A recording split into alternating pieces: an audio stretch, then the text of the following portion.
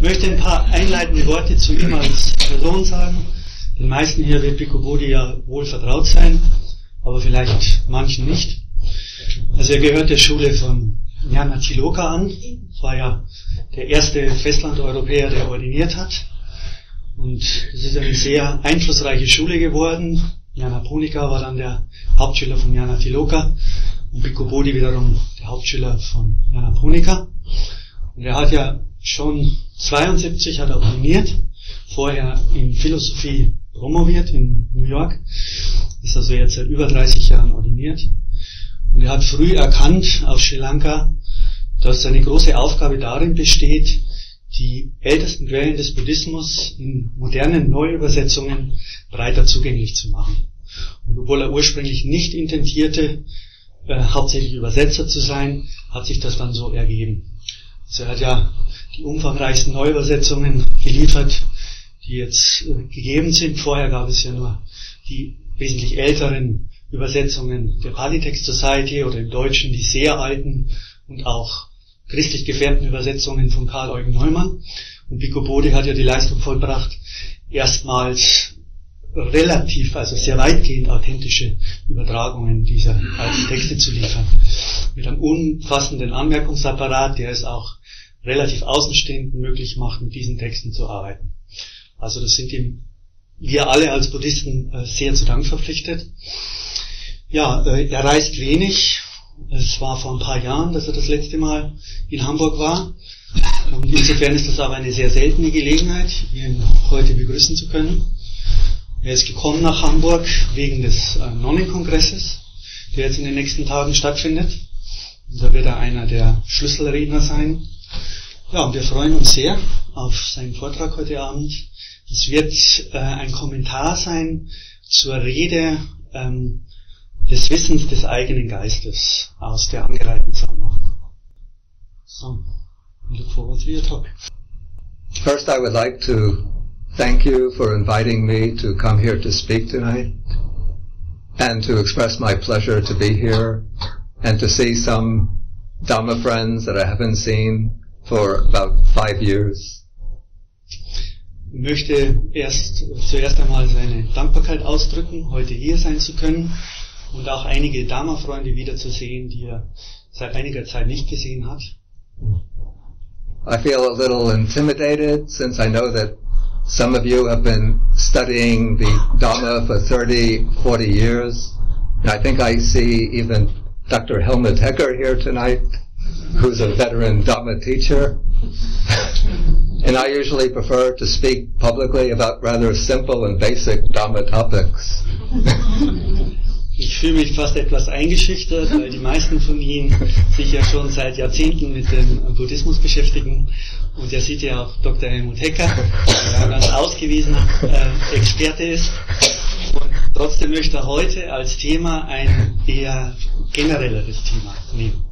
So I'm afraid after my talk you might be somewhat disappointed that I chose a rather simple and basic topic. So, ich hoffe, dass Sie nach dem Vortrag nicht enttäuscht sein werden, dass ich ein relativ einfaches Thema genommen habe. And you will think, we can wait another 5 years till Bhikkhu Bodhi comes again. Und dass Sie dann nicht denken, naja, jetzt müssen wir nochmal 5 Jahre warten, vielleicht wird es dann spezieller.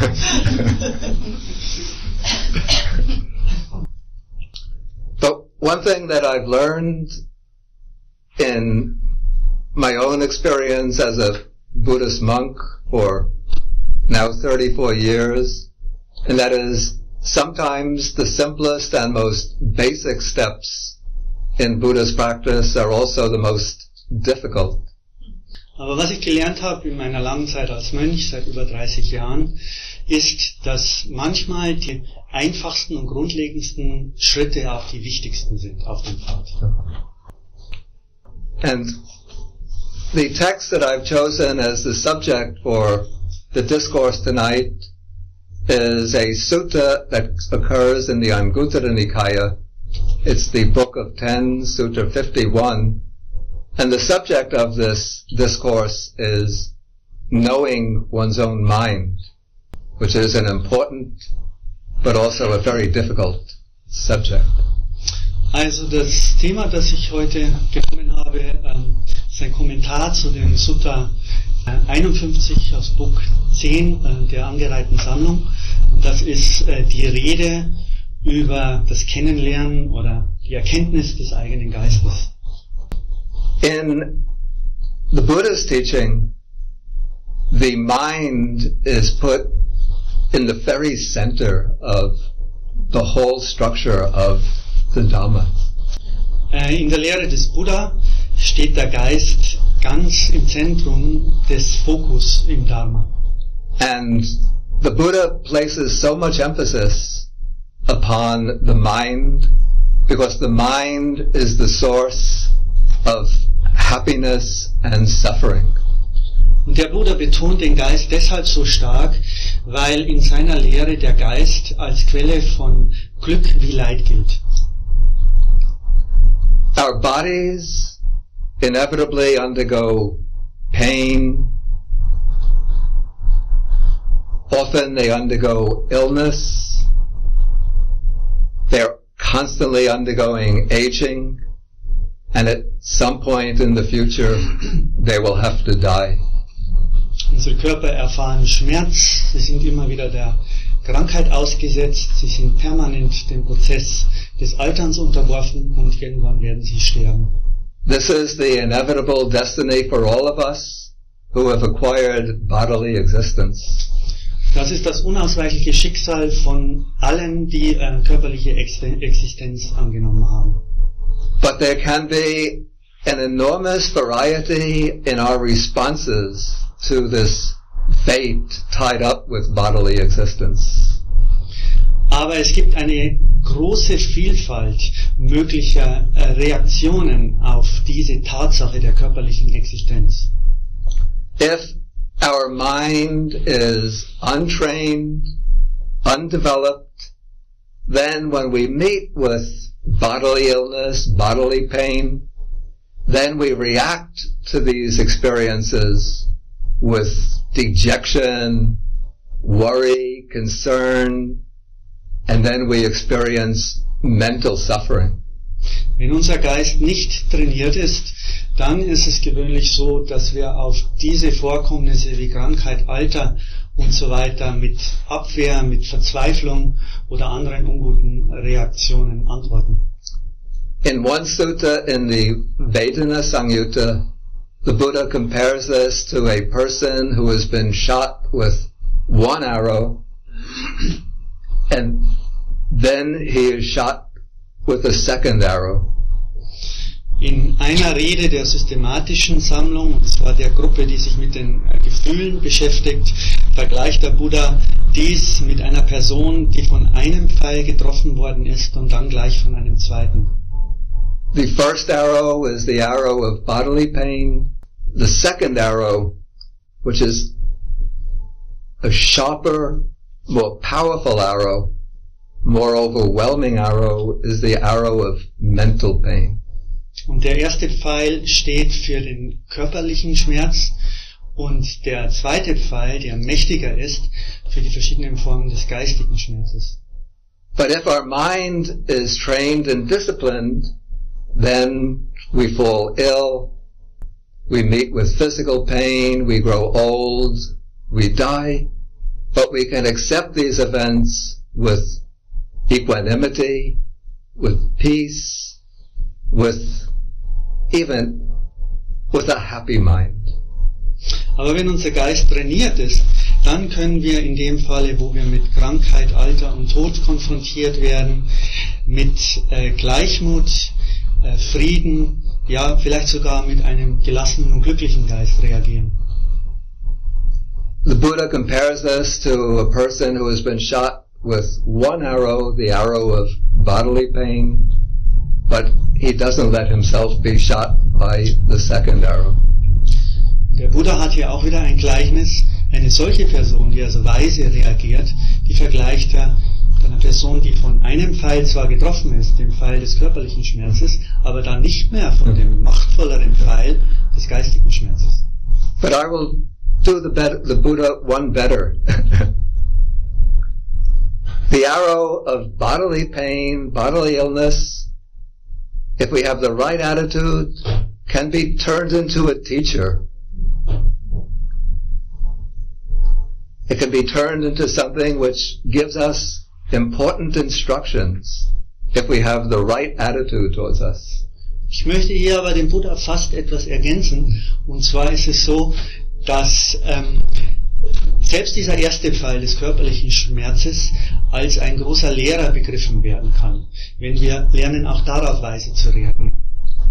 If we have the right attitude, the right perspective, then bodily pain, illness can teach us the lessons of patience, equanimity, can teach us the nature of the body, teach us the truth, the first noble truth of dukkha as something which is intrinsic to bodily existence.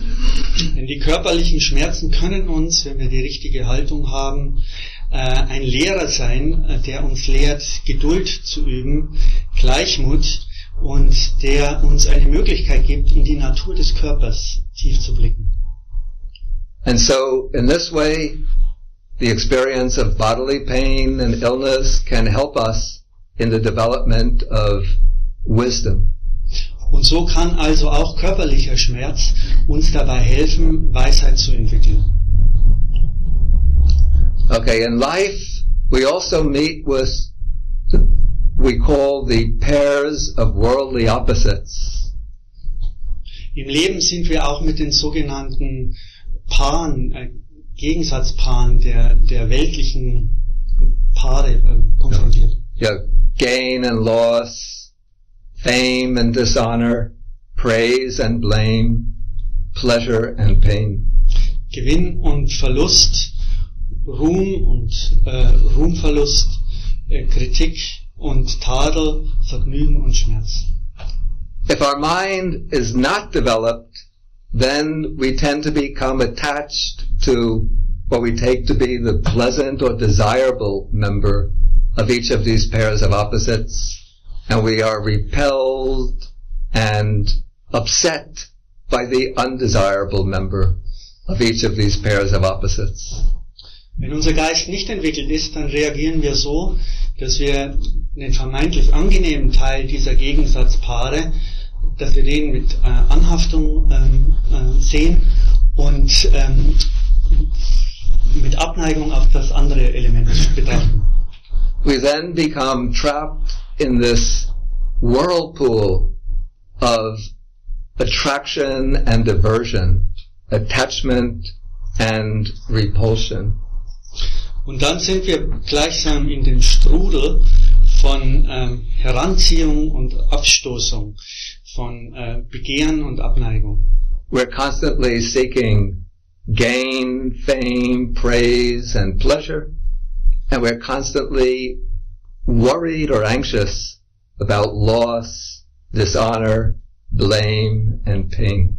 Dann suchen wir ständig nach Gewinn, Ansehen, Lob und Vergnügen und sind in einem ständigen Abwehrkampf gegenüber Verlust, Ansehensverlust, Kritik und Schmerz.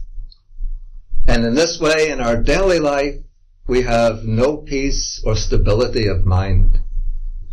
Und so kommt es zustande, dass wir in unserem täglichen Leben keinen Frieden des Geistes erfahren. To find peace of mind, mental stability, we have to train the mind to move beyond these pairs of opposites, beyond attraction and repulsion. Um geistigen Frieden zu verwirklichen, geistige Stabilität, müssen wir unseren Geist trainieren, dass er über diese Gegensatzpaare hinausgeht. Yeah. Training the mind is important not only for our happiness and well-being here and now in this present life. Und den Geist zu trainieren ist nicht nur wichtig für das Glück und Wohlergehen in diesem jetzigen Leben.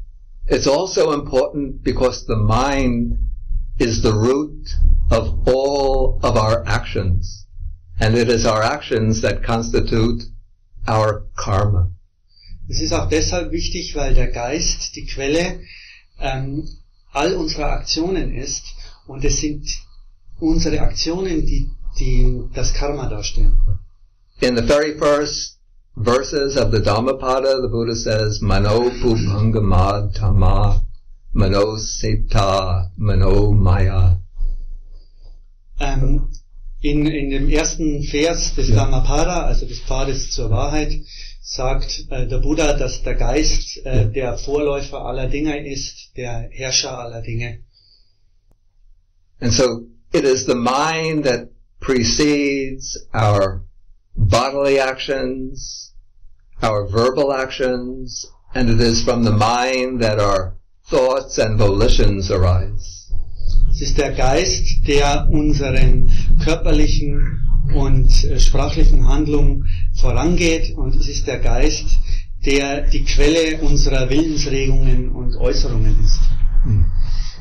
And so, first, through our mental activity, we make plans and decisions, and then these plans and decisions become expressed in speech and in bodily actions.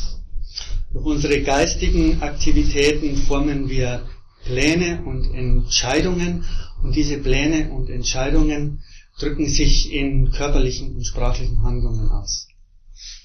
And these actions, these willed actions that we perform, have consequences that go far beyond what we can see and experience in this present life. Und diese von unseren Willensregungen motivierten Handlungen haben Konsequenzen, die weit über unser jetziges Leben hinausreichen. The wholesome and unwholesome actions we perform create or build up our destiny in future lives, in our next life, and in life after that. Unsere heilsamen und unheilsamen Handlungen formen unser Schicksal in diesem kommenden Leben. And so if we want to avoid an unpleasant, unfortunate rebirth, a rebirth into one of the planes of suffering, and to ensure ourselves a fortunate, favorable existence in the next life, then we have to be sure that we are training the mind and directing it in the proper way. Wenn wir sicher gehen wollen, dass wir in guten Umständen wieder erscheinen, in einem künftigen Leben, und ungute Zustände vermeiden wollen, dann müssen wir uns jetzt darum kümmern, den Geist in richtiger Weise zu trainieren.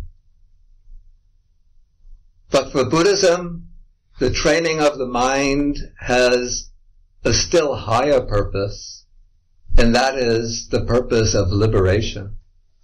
Aber im Buddhismus ist es so, dass das Training des Geistes einen noch höheren Zweck hat, und das ist der Zweck der Befreiung. For Buddhism, the ultimate goal is liberation from this entire cycle of birth and death. Im Buddhismus ist das letztliche Ziel die Befreiung von diesem ganzen Kreislauf von Geburt und Tod.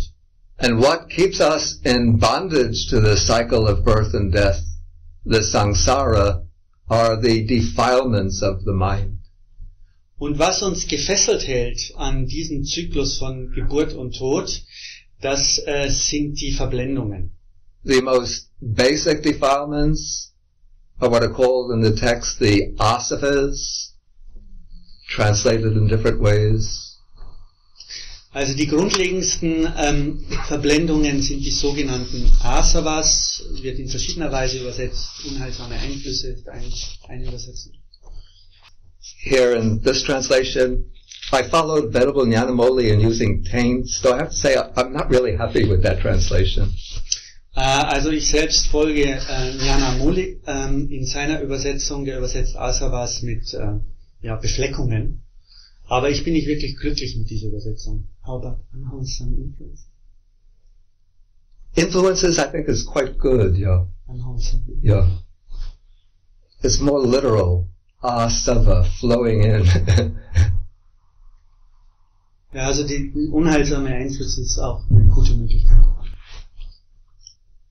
Okay, so the liberation from the round of birth and death depends upon liberating the mind from the asavas. Also diese Befreiung von diesen ständigen Runden von Geburt und Tod hängt davon ab, ob wir unseren Geist von den Asavas, den unheilsamen Einflüssen, Befleckungen befreien können. And liberating the mind from the asavas comes about through the work of panya, or wisdom, the work of understanding the real nature of phenomena. Und diese Befreiung des Geistes von den Verblendungen hängt zusammen mit der Entwicklung von Weisheit. Wisdom arises in a mind which has been purified, collected, focused, concentrated. Weisheit entsteht in einem Geist, der geläutert worden ist, der fokussiert und konzentriert ist.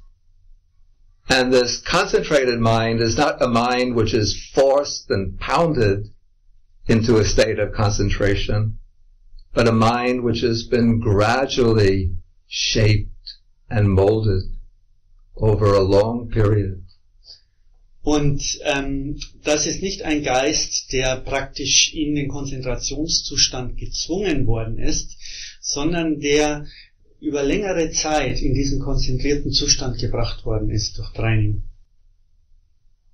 To shape or mold the mind, we have to understand our own minds. Und um den Geist in dieser Weise allmählich formen zu können, müssen wir zuerst einmal unseren Geist verstehen. Each of us has different characteristics in our own mind. We have different weaknesses and different potential strengths. Jeder von uns hat spezielle Charakteristiken für seinen Geist. Wir haben unsere speziellen Stärken und auch Schwächen. And this sutta spoken by the Buddha, the discourse on knowing one's own mind, gives us a very concise, very neat little guide to understanding the nature of one's own mind. Und diese Sutta, um das es heute geht, über das Wissen oder Kennen des eigenen Geistes, gibt uns eine sehr feine und genaue Anleitung, wie wir unseren eigenen Geist kennenlernen können. The sutta begins by drawing a contrast between two types of knowledge of the mind. Das Sutta beginnt so, dass ein Gegensatz aufgemacht wird zwischen zwei Arten, den Geist zu erkennen. In the Buddha's time, there were some monks who had highly developed powers of samadhi or concentration, and using that power of samadhi, they were able to read the minds of others. This was an iddhi, a psychic power.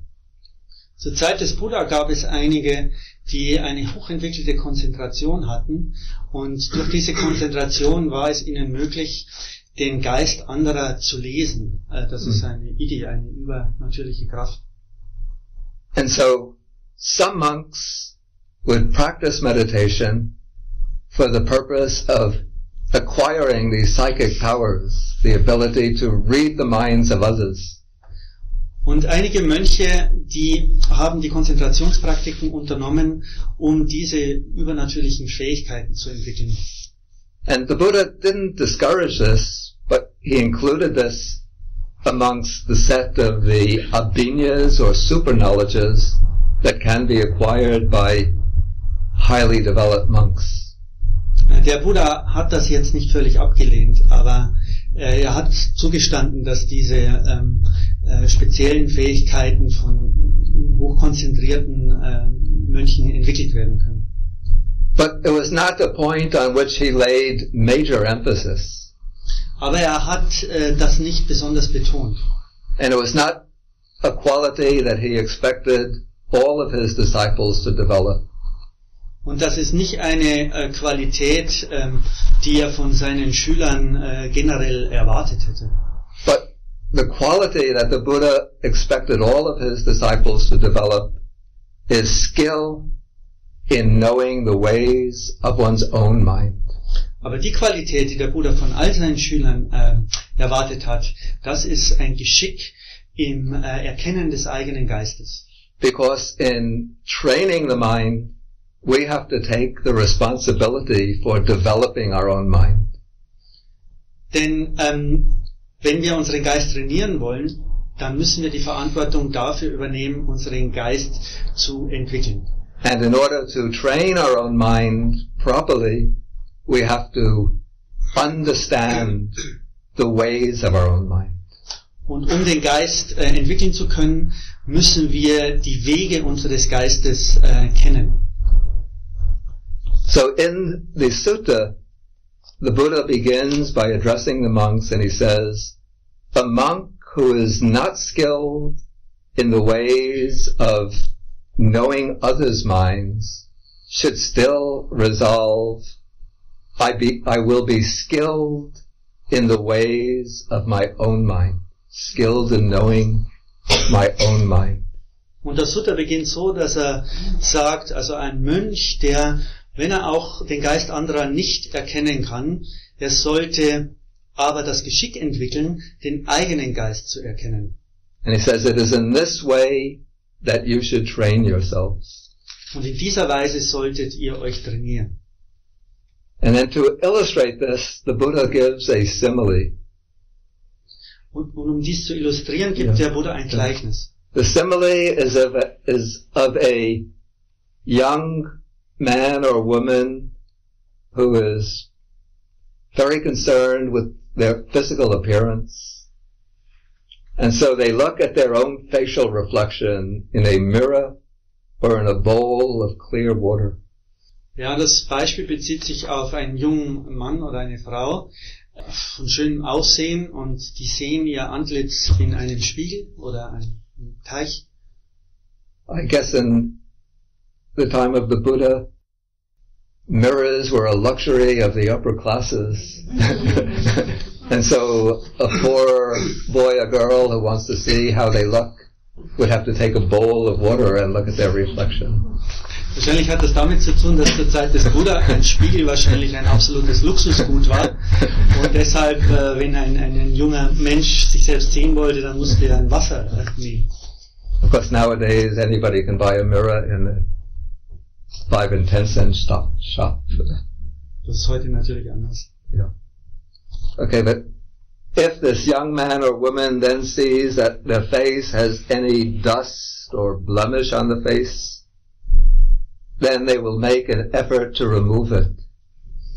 Und wenn dieser junge Mann und diese junge Frau sieht, dass es irgendeinen Makel auf dem Gesicht gibt, dann wird er Anstrengungen unternehmen, um diesen Makel zu entfernen. But if they don't see any blemish on the face, then they will be very happy and think that I look fine. Aber wenn er oder sie erkennt, dass es da keinen Makel auf dem Gesicht gibt, dann wird er oder sie sich glücklich fühlen und sagen, okay, das ist in Ordnung. And so the Buddha says that this is the way in which, since he's talking to the monks, he says this is the way that a monk should examine himself in order to grow in kusala dhammas, in wholesome qualities. Und in dieser Weise sollte ein Mönch sich selbst, sein Geist untersuchen, so dass er in den heilsamen Dingen wachsen kann. Then the Buddha gives a list of the kinds of questions that one should use when examining oneself. Dann gibt der Buddha eine Liste von Fragen, die man anwenden sollte, um sich selbst zu untersuchen. And these 10 questions lay out 10 qualities which are pairs of positive and negative qualities.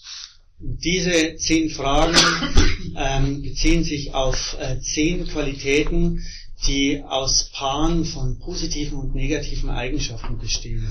So one has to examine oneself to see whether one has this particular defilement in the mind occurring often, regularly, or whether one is usually often free from this particular defilement.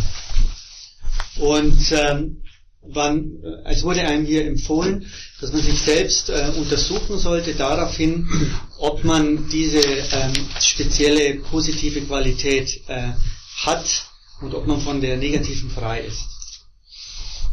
And so this is a practical training. It's a meditative practice. But to undertake this training or practice, one doesn't have to be sitting in a formal meditation posture to do it. Und das ist eine sehr praktische Übung. Und um diese auszuführen, müssen wir nicht in einer formalen Meditationshaltung sitzen. Under any circumstances, in any posture, under any condition, as long as one is awake, one can reflect back and see one's own state of mind. In jeder Körperposition, unter allen Umständen, egal wo man ist, kann man immer diese Reflexion durchführen, um den eigenen Geist einzuschätzen. And one can use this questionnaire that the Buddha gives in the Sutta as a set of categories for understanding the nature of one's mind. Man kann diese Liste von Fragen, die der Buddha hier in diesem Sutta nennt, als Kategorien nehmen, um den eigenen Geist zu verstehen.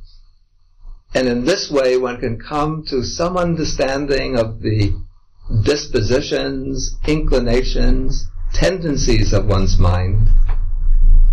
So one knows what are the qualities that one has to eliminate and what are the qualities that good qualities one already possesses that one simply has to strengthen.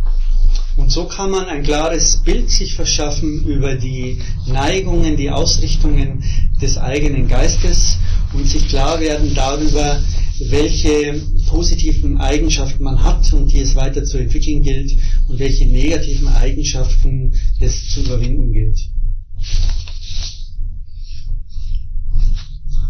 Okay, I will read the list of qualities from the sutta. I'd actually requested that copies of the sutta photocopies be made and be made available to everybody who attends in English, but excuse me? They are available. They're available. Also wird jetzt diese Liste von Fragen im Englischen lesen. Es gibt auch Texte, die draußen liegen, wo das nochmal... Okay, so the Buddha continues and says, one should ask oneself, am I often full of longing? Longing here is abhijja, which is really a synonym in this context for desire or craving, or often without craving. Erste Frage ist, bin ich oft, man sollte sich fragen, ob man oft frei oder voll von Verlangen ist oder ob man öfter frei von Verlangen ist. Am I often full of ill will or often without ill will? Die gleiche Frage dann, ob man öfter voll von Abneigung oder Übelwollen ist oder frei von Übelwollen. Am I often overcome by dullness and drowsiness, or am I often without dullness and drowsiness? Bin ich oft voll Dumpfheit und Müdigkeit oder ohne diese Eigenschaften? Am I often restless, or often without restlessness? Bin ich oft ruhelos oder oft ohne Ruhelosigkeit? Am I often given to doubt, or often without doubt? Habe ich oft Zweifel oder bin ich oft ohne Zweifel? Am I often angry, or often without anger? Bin ich oft mit Ärger oder ohne Ärger? Is my mind often defiled or often undefiled? Ist mein Geist oft verblendet oder frei von Verblendung? Is my body often agitated or often unagitated? Ist mein Körper oft in einem aufgeregten Zustand oder nicht in einem aufgeregten Zustand? Am I often lazy or often energetic? Bin ich oft träge oder oft energiegeladen? And then the 10th, am I often unconcentrated or often concentrated? Das 10. Paar ist, bin ich oft konzentriert oder oft unkonzentriert?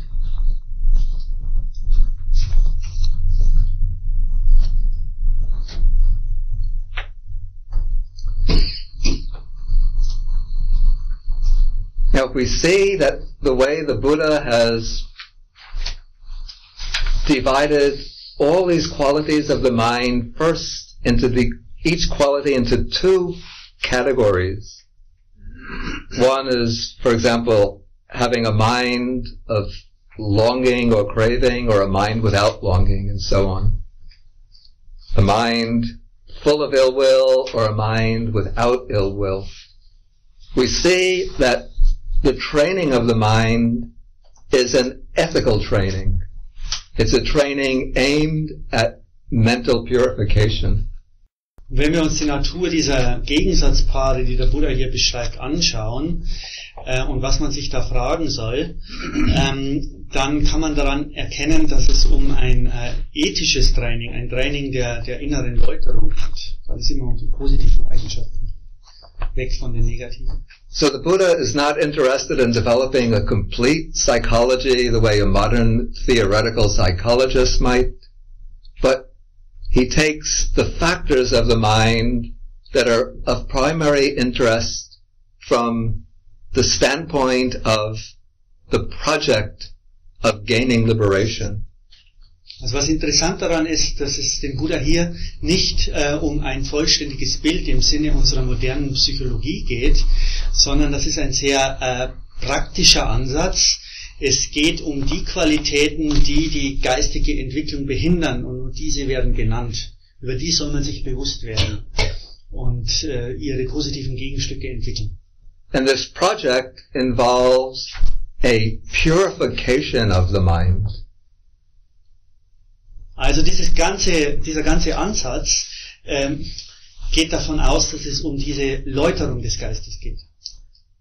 And to achieve this mental purification, the different qualities of mind are divided into the 2 classes or categories of the unwholesome qualities and the wholesome qualities. Und um diese Läuterung zu Wege zu bringen, zu initiieren, sind diese ganzen Qualitäten immer in diese beiden Seiten aufgeteilt, die positive und die negative Seite. And the unwholesome states of mind are those qualities which we can say darken the mind, which pull the mind down, and which obstruct the arising of wisdom. Und die jeweils unheilsamen Qualitäten, die haben die Natur, dass sie den Geist sozusagen umhüllen, ihn herunterziehen und die Entwicklung von Weisheit verhindern. And so to allow the light of wisdom to arise and to shine, one has to purify the mind by removing these unwholesome qualities which are obstructive to the arising of wisdom. Und um dahin zu kommen, dass das Licht der Weisheit in einem selbst aufscheint, ist also die Aufgabe, den Geist von diesen negativen Qualitäten innerhalb dieser Gegensatzpaare zu befreien, weil sie die Entwicklung der Weisheit behindern. Now if we look at the 10 specific qualities that are listed here, and attend particularly to the first 5, one will see that they form a particular set Does anybody recognize what set they form? Also wenn man sich jetzt diese 10 Qualitäten anschaut, insbesondere die ersten 5, dann kann man da eine bestimmte Systematik erkennen. Kennt irgendjemand diese Systematik? Hindernisse. Right. 5 Hindernisse. Yeah, the first 5 are the familiar 5 hindrances. Die ersten 5 sind die wohlbekannten 5 Hindernisse. Yeah. Often in the listing of the 5 hindrances or the exposition in the suttas, instead of using the term kama chanda, sensual desire, the word abhijja is used, which is here translated longing. Ja, nur dass oft in der Liste der 5 Hindernisse vom Kama Chanda die Rede ist, also eher sinnlichen Begehren, und hier ist von Abhijja die Rede, also Sehnen, Sehnsucht. Yeah. But I find it interesting that the Buddha, instead of just listing this as a doctrinal set, the 5 hindrances, he's sort of blending it into a larger scheme of examining the mind, a larger scheme for examining the mind. Aber was interessant eben hier ist, dass der Buddha also praktisch hier nicht die 5 Hindernisse als eine doktrinäre Reihe bringt, sondern sie eingliedert in einen größeren Kontext, bei dem es um die Untersuchung des Geistes im Ganzen geht. And the other 5 qualities that are mentioned seem to be related in some way to the 5 hindrances. You can't say that they're entirely separate from them. For example, number 6, am I often angry or often without anger, would be related to number 2, ill will. But there's some difference, like anger can be something that arises towards somebody momentarily, whereas ill will would be like a persisting aversion towards somebody. Während sich diese zweiten 5 innerhalb dieser 10 Qualitäten durchaus auf die ersten 5 beziehen, zum Beispiel 6. Faktor Ärger hat eine Beziehung zum zweiten Faktor Übelwollen. Beim Ärger ist es eher ein akutes Auftreten von Abwehr gegenüber einer bestimmten Person, während Übelwollen eher eine beständigere Qualität im Geiste ist. I have to confess, number 7, is my mind often defiled or often undefiled? I can't find the more specific meaning for that. Ich muss bekennen, dass ich bei dem 7. Paar, wo man sich fragen soll, ist der Geist verblendet oder nicht verblendet, eher keine spezifischere Bedeutung dafür findet.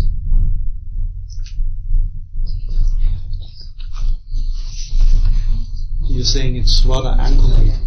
It seems very general. Also die Aussage ist, dass dieses 7. Paar scheint sehr generell zu sein, nicht sehr gezielt. It seems almost like it's intended to cover everything that's not covered by these more specific defilements, perhaps. Es scheint so, dass dieses 7. Paar all das abdecken soll, was durch die spezifischen Qualitäten, die gezielteren Qualitäten der anderen Paare nicht abgedeckt worden ist. Because the next says, is my body often agitated or often unagitated? So that seems to be referring now to a pattern of behavior rather than a state of mind as such. Also das nächste Paar, wo man sich fragen soll, ist der Körper im aufgeregten Zustand oder nicht, das scheint sich eher auf ein Verhaltensmuster zu beziehen und nicht eine geistige Haltung. Then the next, am I often lazy or often energetic, also can refer to like patterns of behavior.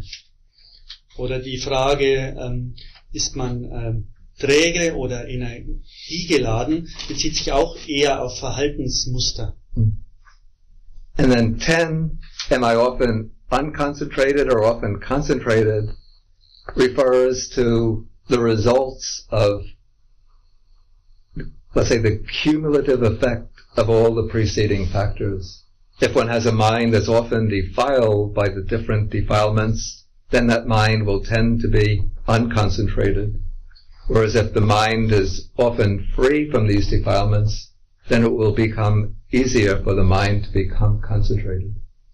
Das 10. ist ein logischer Abschluss der vorangehenden Qualitäten, weil wenn der Geist oft von den negativen Seiten der vorangehenden Paare betroffen ist, dann ist er in einem unkonzentrierten Zustand, und wenn dagegen die positiven Elemente entwickelt werden, dann ist er in einem konzentrierten Zustand. Okay, then after the Buddha lays out the scheme of qualities of mind, then he gives advice to the monks. He says that if one knows that one's mind is often full of craving, full of ill will, and so on, then one should make an extraordinary effort to abandon these unwholesome qualities. Im nächsten Schritt des Sutta gibt der Buddha dann einen Rat. Wenn man also Klarheit darüber gewonnen hat, ob der eigene Geist oft in einem bestimmten negativen Zustand ist, dann geht es jetzt darum, Schritte zu unternehmen, um von diesem Zustand frei zu werden. And he compares this to a person whose clothes or his head, this would be a turban, or his hair is caught on fire, and this person would make an extraordinary effort to extinguish that fire. Vergleicht das mit einer Person, deren Hut oder Kleider Feuer gefangen haben, und diese Person würde natürlich sofort alle Anstrengungen unternehmen, um dieses Feuer auszulöschen. And so in the same way, the Buddha is speaking to the monks that one should make an effort to abandon these unwholesome qualities. Und so wendet sich auch der Buddha in diesem Sinne an die Mönche, dass sie alle Anstrengungen unternehmen sollten, um diese negativen Qualitäten aufzugeben. Okay, so the question comes up, how does one overcome these unwholesome qualities of mind? Als nächstes stellt sich dann die Frage, wie können wir diese negativen Qualitäten des Geistes überwinden? And this points to the whole big field of Buddhist mind training. Und das bezieht sich jetzt auf das ganze große Feld des buddhistischen Geistestrainings. Because you could say that the main emphasis of the Buddha's teaching is precisely on the methods for training the mind to overcome the unwholesome qualities and to develop and perfect the wholesome mental qualities. Denn der ganze Hauptschwerpunkt in der Lehre des Buddhas liegt natürlich auf diesen Formen, wie wir den Geist trainieren können, um von den unheilsamen Qualitäten frei zu werden und die heilsamen Qualitäten zu entwickeln. So there are different methods that we could apply in daily life and in formal meditation practice to help us to overcome these unwholesome qualities of mind. Und es gibt verschiedene Methoden, die wir anwenden können, sowohl im alltäglichen Leben als auch in formaler Meditationspraxis, um diese unheilsamen Qualitäten des Geistes zu überwinden. One method that you can use to build up, we can call this a force of resistance in the mind, for example, to the 5 hindrances, is to do a daily reflection on the disadvantage or harm of the 5 hindrances. Eine Methode ist zum Beispiel eine tägliche Kontemplation oder Reflexion über die nachteiligen Auswirkungen der 5 Hindernisse. For example, you can contemplate the simile that the Buddha gives comparing the 5 hindrances to things which are undesirable, situations that you would want to avoid. Da kann man sich dann das Gleichnis, das der Buddha gibt, vergegenwärtigen, wo die 5 Hindernisse mit etwas Unerwünschten verglichen werden, etwas, das man unbedingt zu vermeiden sucht. In Digha Nikaya 2nd Sutta and Majjhima Nikaya Sutta number 39, there's a comparison of sensual desire to being in debt, ill will to an illness, state of illness, dullness and drowsiness to slavery, to prison, to being in prison, restlessness and remorse, to slavery, and being in debt, to crossing a desert. Also in 2 Sutten werden die 5 Hindernisse verglichen, Begehren, okay. Maybe one by one is easier. Yeah. Okay. Sensual desire is compared to being in debt. Ja, also das sinnliche Vergnügen wird verglichen damit, eine Schuld zu haben. Ill will is compared to a state of illness. Übelwollen wird mit einem Zustand von Krankheit verglichen. Dullness and drowsiness compared to being in prison. Trägheit, Niedergeschlagenheit, damit in einem Gefängnis zu sein. Restlessness and worry compared to slavery. Ruhelosigkeit und Sorge mit Sklaverei. And being in doubt, or the hindrance of doubt, is compared to crossing a desert. Und Zweifel, notorischer Zweifel, damit, dass man eine Wüste durchquert. So if you reflect and contemplate the 5 hindrances in this way, then this will create in your own mind a state of resistance to the 5 hindrances. Und wenn man sich mit Hilfe solcher Gleichnisse Gedanken über die 5 Hindernisse macht, dann kann das ein Widerstandspotenzial in einem selbst stärken. Even it takes only about 1 or 2 minutes every day, if you have a regular meditation practice, just at the beginning, just 1 or 2 minutes to reflect on the disadvantage of the 5 hindrances in that way, and that builds up a force of resistance in the mind to the 5 hindrances.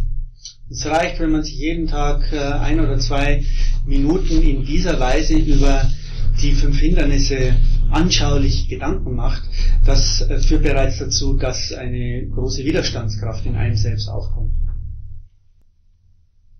Then, in the course of your daily life, when any of these unwholesome mental states arise, the first method you can use is what we call on-the-spot elimination. Dann im täglichen Leben, wenn sich irgendeine dieser Kräfte zeigt, dann ist die erste Methode, die es anzuwenden gilt, die sofortige Eliminierung. That is, when you notice the unwholesome mental state, you try to cut it off. Don't dwell on it and don't allow it to proliferate. Also sobald wir diese negative Eigenschaft bemerken, versuchen wir sie sofort abzuschneiden. Das heißt, wir ruhen nicht auf ihr, wir gehen nicht mit ihr und dehnen sie nicht aus. And to be able to do this skillfully, it's useful, very important to have some practice of formal meditation. Und um diese Fähigkeit tatsächlich zeigen zu können, anwenden zu können, ist es wichtig, eine gewisse formale Meditationspraxis zu haben. So when you practice sitting regularly, attending to a meditation subject like mindfulness of breathing, loving kindness meditation, or any other meditation subject that you find congenial, this helps to build up a certain force of mindfulness and concentration, so that when unwholesome qualities come into the mind, then you can recognize them more quickly and eliminate them when they come. Wenn wir zum Beispiel in unserer formalen Meditationspraxis regelmäßig Bewusstheit des Ein- und Ausatmens kultivieren oder auch die liebende Güte-Meditation, dann wird sich daraus ein gewisses Maß an Achtsamkeit ergeben, das es uns im Alltag ermöglicht, sobald sich eine dieser Hindernisse zeigt, sie auch sofort in der beschriebenen Weise abzuschneiden. Sometimes one might find it difficult to focus upon a single object, like the breathing, the rising and falling of the abdomen, or a subject like loving kindness, one might then simply sit and watch the mind flowing past, observing each thought as it comes in and passes away without attaching to any thought, but letting the mental states come in and pass away, each one flowing by without any clinging to it. Wenn es uns eventuell schwer fällt, mit dem Ein- und Aus des Atmens zu sein oder mit dem Heben und Senken der Bauchdecke, ist es auch möglich, sich einfach die vorbeiziehenden Geisteszustände klar zu machen, also sich praktisch auch den Wandel zu vergegenwärtigen und dadurch nicht an diesen Fluss anzuhaften. This will weaken the grip of unwholesome thoughts upon the mind. Diese Vergegenwärtigung wird den Zugriff der unheilsamen Qualitäten über den Geist schwächen. Because you are not identifying with the thoughts, but you are just watching the thoughts, letting them arise and pass away, not taking the thoughts to be I and mine. Das bedeutet nämlich, dass wir dann nicht mit den Gedanken identifiziert sind. Es gelingt uns einfach, das Entstehen und Vergehen der Gedanken zu sehen, ohne sie misszuverstehen als ich oder mein. When you become more familiar with the workings of your own mind, then if you notice one or another of these defilements becoming particularly obstructive, then one might want to use a meditation that is directly the direct antidote to that defilement. Wenn wir aber schon vertrauter mit unserem Geist sind und erkennen, dass irgendeine dieser Qualitäten einen besonderen Zugriff auf uns hat, dann kann eine Methode sein, dass man ein spezifisches Gegenstück in der Meditation zu dieser Qualität anwendet. For example, if somebody has a lot of trouble with ill will and resentment to others, then it's recommended that they practice the meditation on loving kindness. Wenn jemand zum Beispiel viel mit Übelwollen, Ablehnung zu tun hat, dann wird dieser Person empfohlen, die Praxis der liebenden Güte regelmäßig durchzuführen.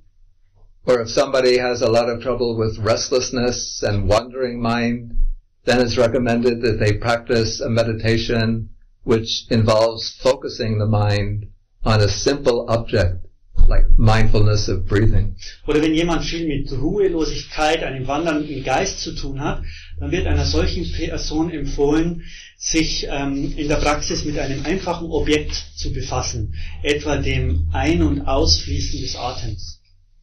Generally, at the beginning, it's good to use mindfulness of breathing as a way of getting familiar with the workings of one's own mind.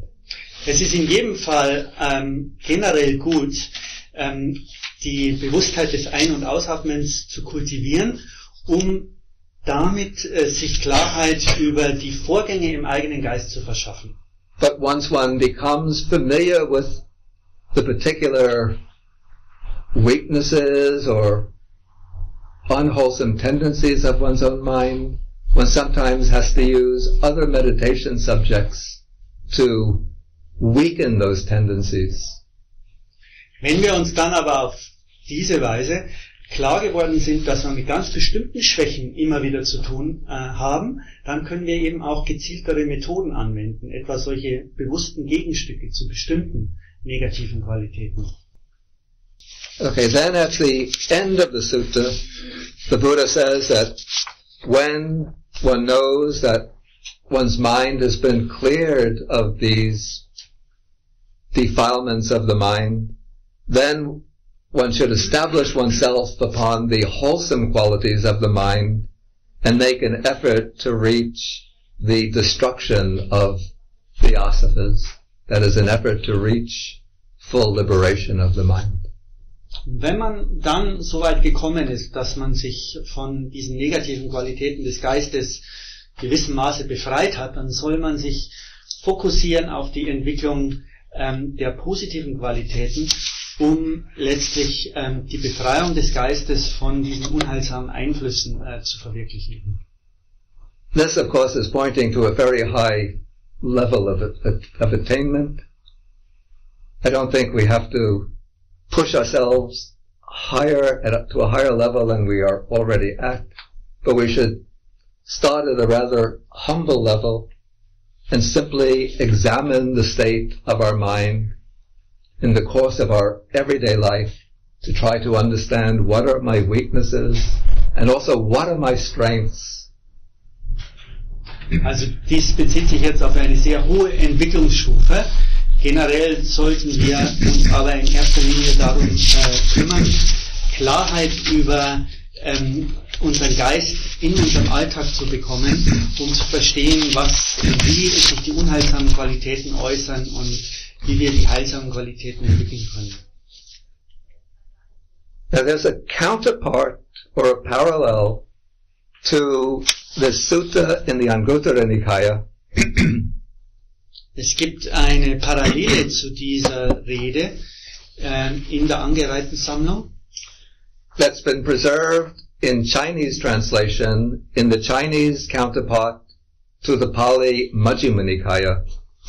Und das ist erhalten in den chinesischen Übersetzungen, also in dem Gegenstück, also in der Parallele zu den Sammlungen des Pali-Kanons. Yeah. This is in the Chinese Madhyama Agama Sutta number 110. Das ist die Rede Nummer 110 in der chinesischen Madhyama Agama, die der mittleren Sammlung entspricht. And in the directions in that sutta for examining the mind, besides mentioning the defiled qualities and their absence that one should examine, it says one should also examine one's mind to see whether one's mind often has faith or is often without faith, whether the mind is often with energy or without energy, whether the mind is often with mindfulness or without mindfulness, often with wisdom or without wisdom. Ja, was dann noch hinzukommt in dieser chinesischen Version sind 4 Paare, das ist, ob der Geist mit Energie oder ohne Energie ist, mit Glauben, ohne Glauben, Faith, Energy. Yeah, faith, no faith, energy, laziness, Trägheit, yeah, mindfulness, Achtsamkeit. no mindfulness, and wisdom or lack of wisdom. Und Weisheit oder keine Weisheit. And of course concentration and no concentration are already mentioned. Ja, und Konzentration gehört ja schon zu den 10, die sich da wiederholen. So this version of the sutta is mentioning, besides defiled qualities of mind, is also mentioning that one should examine one's mind to see whether the qualities that correspond to the 5 indriyas, the 5 spiritual faculties, exist or not. Also was da noch hinzukommt, ist, dass man sich klar werden soll, ob die Qualitäten, die den 5 Fähigkeiten, also bestimmte Lehre entsprechen, ob die da sind oder abwesend sind. Können wir vielleicht doch eine Pause machen? Wie denken Sie? He said around 7 that we perhaps 10 minutes break. Is that okay for you? Yeah, I'm coming to the very end of the talk. Yeah. Yes, I think they told me at the beginning that around 7 they would like to Yeah, I'm coming to the very end of the talk. I So see. I will just stop, then we'll have a break, then questions and answers. Okay. I was just coming to the last few Yes, sentences. yes. Okay. That's okay. Yeah. Er war ohnehin fast zu Ende, jetzt die letzten Sätze und dann gibt es eine Pause und danach sind dann Fragen und Antworten. Yeah. So from this version of the sutta, we say we shouldn't only look just for defilements and whether the mind is clear of defilements, but we should also look for positive potentials in the mind and seek the seeds of those positive potentials and bring those positive potentials to fuller development till they become strong allies in the work of achieving full mental development and liberation.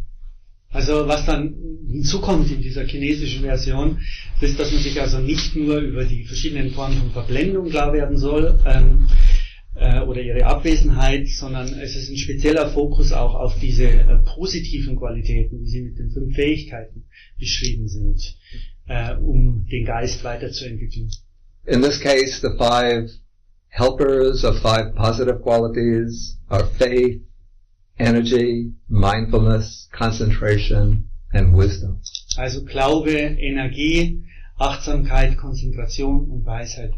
And we could also do in our practice a reflection, daily reflection on these 5 qualities. Even just 1 or 2 minutes thinking of the beauty of faith, energy, mindfulness, concentration, and wisdom. How one grows into the other, and then how when all of them work together, they culminate in the mind's liberation.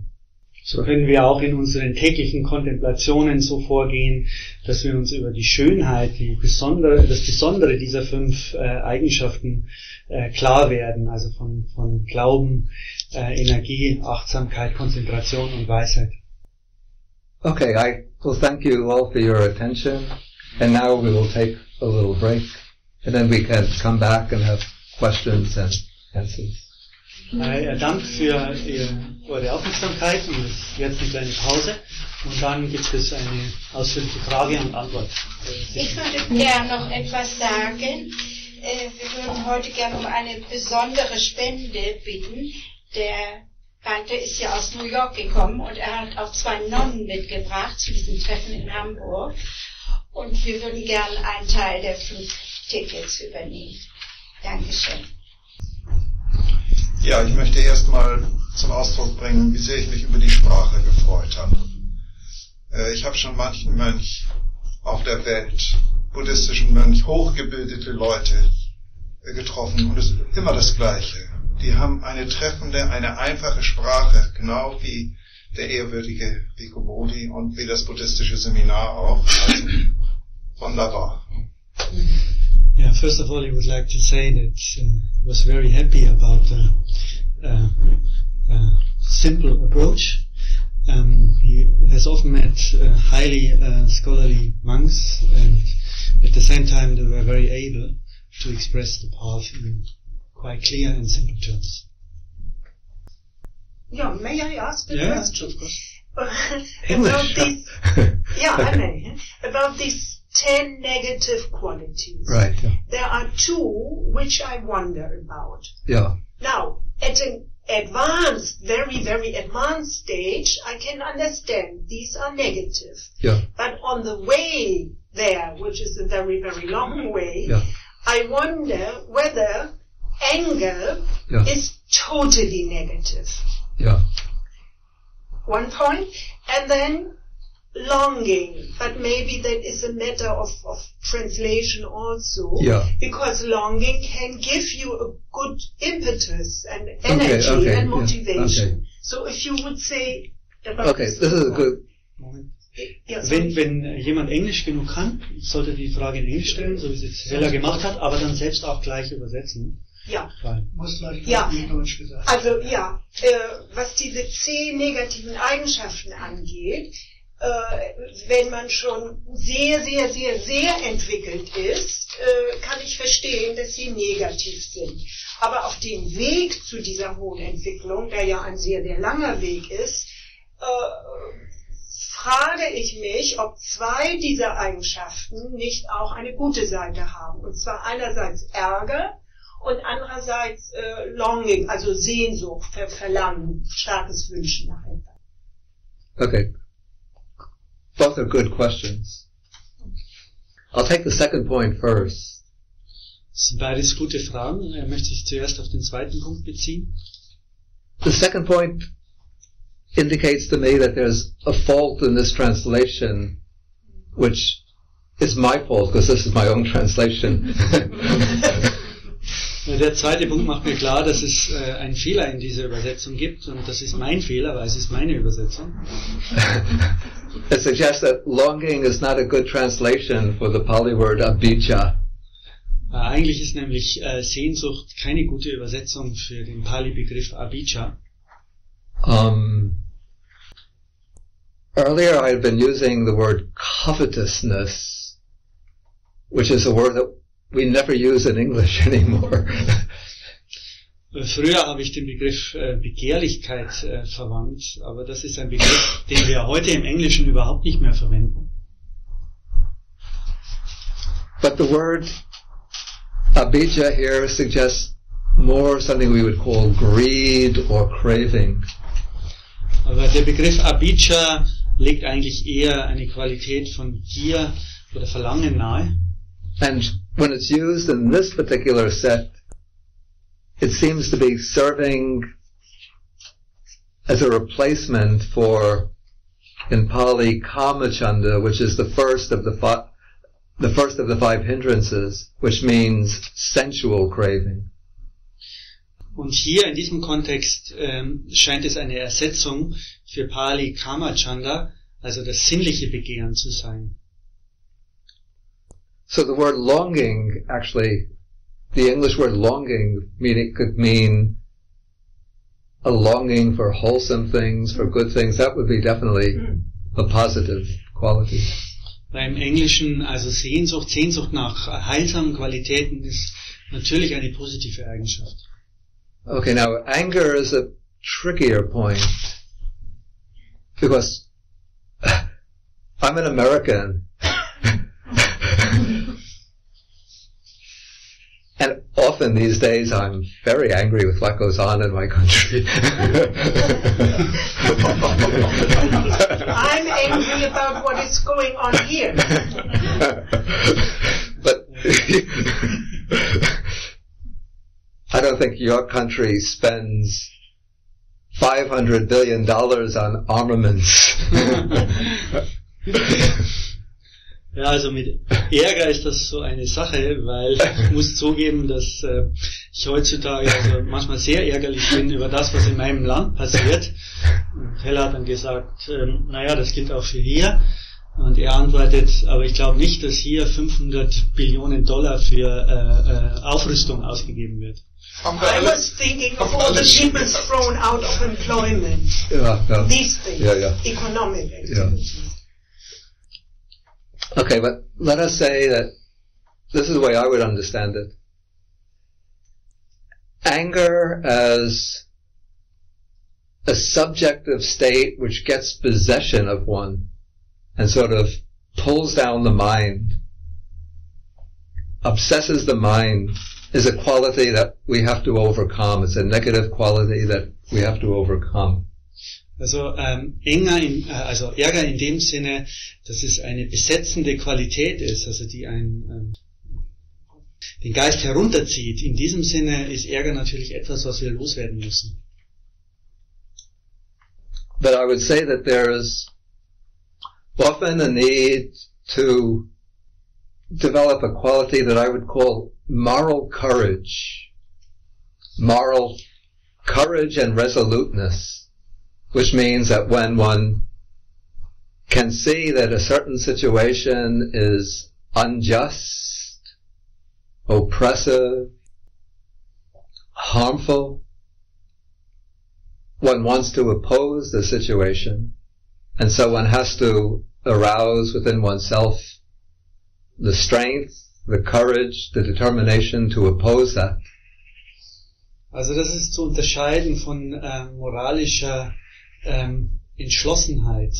Denn wenn man objektiv erkennt, dass es einen misslichen Zustand gibt, einen ungerechten Zustand, dann muss man in sich die Kraft aufbringen, sich dem zu widersetzen, den Widerstand zu leisten.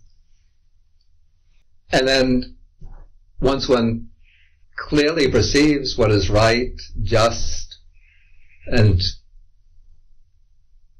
morally necessary, then one remains firm in one's decision to uphold that principle. Weil wenn man nämlich vollkommen klar wahrnimmt, was im moralischen Sinne richtig ist, dann hat man auch die Entschlossenheit, diesem Prinzip treu zu bleiben, egal wie die Umstände sind. And one remains firm in one's decision to oppose those who are adopting a position which you can see is destructive, harmful, oppressive. Und dann bleibt man auch standfest in der Haltung des Widerstands gegenüber denjenigen, von denen man klar sieht, dass sie in einer Unrecht tun. Schrecklich. Yeah. Dass sie schädliche Auswirkungen haben. But in one's mind, one doesn't, or at least one tries not to feel anger or hatred towards them. Aber gleichzeitig, trotz dieser Entschlossenheit, achtet man darauf, dass man im Geist keinen Ärger, keine Wut entwickelt. So one remains strong in one's commitment to what one takes to be just and righteous principles. So bleibt man stark in dieser Selbstverpflichtung gegenüber dem, was man als gerechtes und richtiges Prinzip erkannt hat. And strong in one's opposition towards what one sees to be unjust, immoral, destructive lines of action on the part of others. Beziehungsweise stark in dieser Opposition gegenüber dem, was man als ungerechte oder unmoralische Handlungen in anderen wahrnimmt. But one tries to do this without feeling anger or hatred towards those who are perpetrating such immoral and unjust actions. Aber das kann man eben sehr wohl tun, ohne gleichzeitig Ärger oder Hass auf diejenigen zu empfinden, die so vorgehen.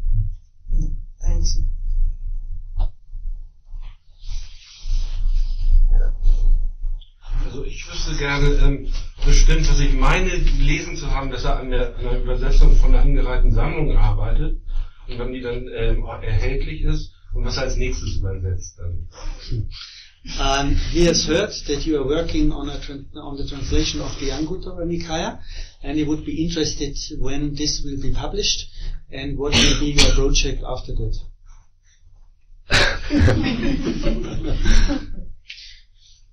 Yeah, it might be about 2 years before it's finished.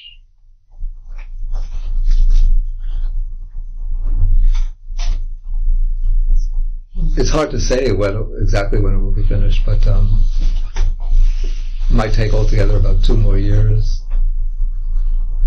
After that, I don't know. No, I have no intention to do it. The Nikaya. Also er schätzt etwa noch 2 Jahre, dann wird er damit fertig sein. Es fehlt da noch eine Sammlung. Ich habe gefragt, warum nicht die kürzere Sammlung? Und dann hat er gesagt, dass er keine Absicht hat, die kürzere Sammlung zu übersetzen. Also von maybe that will be the time to make my own mind the project. Aber vielleicht sollte er dann nach dieser Übersetzung als Hauptprojekt seinen eigenen Geist machen. Ich habe eine Frage. Die 5 Hemmungen, die hier aufgezählt werden, in dieser Reihenfolge, ist das eine Aussage darüber, dass die erste Hemmung am stärksten oder am schlimmsten oder etwas ist, oder ist das eine willkürliche Reihenfolge, oder steckt da noch was dahinter? Question regarding these 5 hindrances. Should it be understood in that way that there's a certain logic, such that, for example, the first quality is the strongest, or is it a rather arbitrary sequence of the 5 hindrances? Of the 5 hindrances. The way I would understand it, I would see the first 2 hindrances are the 2 strong, we call these the 2 grossest hindrances, the 2 strongest hindrances. Die ersten beiden Hindernisse sind die beiden stärksten. That is sensual desire, greed or craving, and ill will. Right. Sinnliches Verlangen oder Gier und Übelwollen.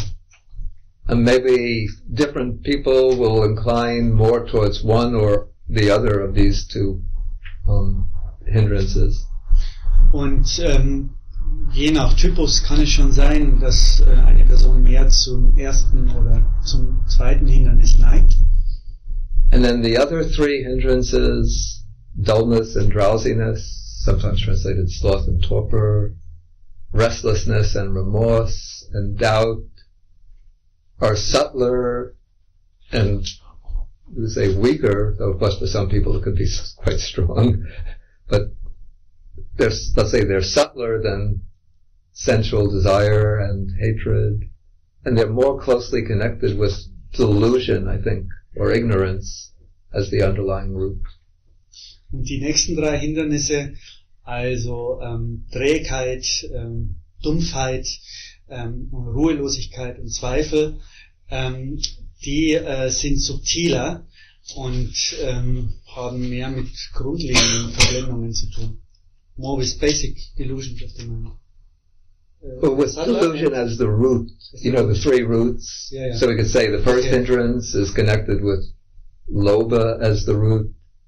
The second hindrance is connected with dosa, with hatred as the root. And then the other 3 hindrances seem to be connected with moha as the root. Ja, also diese 3 letzten, die sind mehr verbunden mit der dritten der 3 primären Geistesgifte, nämlich Verwirrung, Verblendung auch manchmal übersetzt, während die ersten beiden Hindernisse sich eben beziehen auf die ersten beiden Geistesgifte, also Gier und Hass. Das sind spezifische Aspekte von diesen Qualitäten. You said at one point that it's not a complete picture of how the mind works. The Buddha's emphasis was on giving the explanation for liberating practices. Yeah. And you took this sutta as an example. Yeah. Would you say that generally applies to the whole approach of the suttas? More or less, at least compared to the commentaries of the Abhidhamma? First and second. Generally, I mean, there are some suttas which have, we could say, give a little more, which lay the foundation, say, for a more theoretical psychology than this particular sutta here. But they're not developed in a lot of detail, because the concern is not to develop a theoretical analysis of the mind and all of its functions, but the emphasis is always quite a practical one. Mm-hmm. But it doesn't apply to the Abhidhamma. I have to say, even the Abhidhamma, at least in its early form, that practical purpose is still underlying the Abhidhamma. The basic categories used for classifying mental states is a practical one. The way states of mind are divided, the basic categories of kusala dhammas, akusala dhammas, of vyakata dhammas. But maybe as one goes on into the Abhidhamma commentaries and later commentarial literature, then there comes to be more of an interest in the theoretical aspects of the functioning of the mind. Also ich habe ihn gefragt, weil er an einer Stelle sagte, hier wird kein theoretisches Modell vom Geist im Sinne unserer modernen Psychologie gegeben, sondern nur Erklärungen für konkrete Praktiken, um den Geist zu befreien, ob dieser Ansatz generell für die Suttas gilt. Und er hat gesagt, ja, eigentlich schon, aber es gibt bestimmte Suttas, in denen es eher in Richtung eines theoretischen Modells geht, aber generell ist dieser praktische Ansatz immer vorrangig. Und dann habe ich gefragt, ob dann diese Psychologie eher für die Kommentare und den Abhidhamma gilt, und er meinte, auch für den Abhidhamma und die Kommentare, zumindest in den frühen Stufen des Abhidhamma, gilt das nicht. Da war auch der Ansatz vorrangig ein praktischer. Also da wird ja auch im frühen Abhidhamma unterschieden zwischen den heilsamen, unheilsamen und neutralen Geistesfaktoren, die in allen Details erklärt und voneinander abgegrenzt werden. Und das ist ein praktischer Ansatz. Aber in den späteren Stufen des Abhidhamma dann ging es immer mehr in Richtung eines theoretischen Modells. Yeah, but one has to remember even that the theoretical schemes that one finds in the later Abhidhamma literature have grown out of this practical project that underlies the early Abhidhamma literature. Und selbst diese eher theoretischen Modelle des späteren Abhidhamma haben sich ganz klar ergeben aus diesem praktischen Ansatz des frühen Abhidhamma. So I think it becomes somewhat misleading to put the later Abhidhamma literature alongside contemporary works of cognitive psychology as though they're both speaking on the same level and working in the same direction.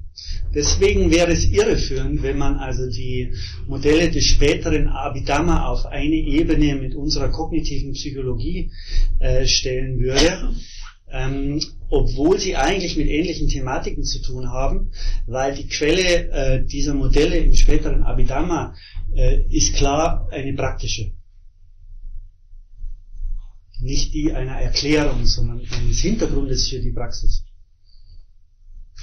I think I have read that once you said or wrote that the Four Noble Truths of Suffering would be sometimes much too much be stressed, and that they have to be seen in a certain context. That by just stressing the suffering, putting it, in the very first place, would not be the best thing. Am I mistaken? I think maybe, I'm not sure exactly what you saw that I said, but what I might have said is that if you take up like an introductory book on Buddhism, basic book like what the Buddha taught, it uses the Four Noble Truths as the sort of framework for explaining what the Buddha taught.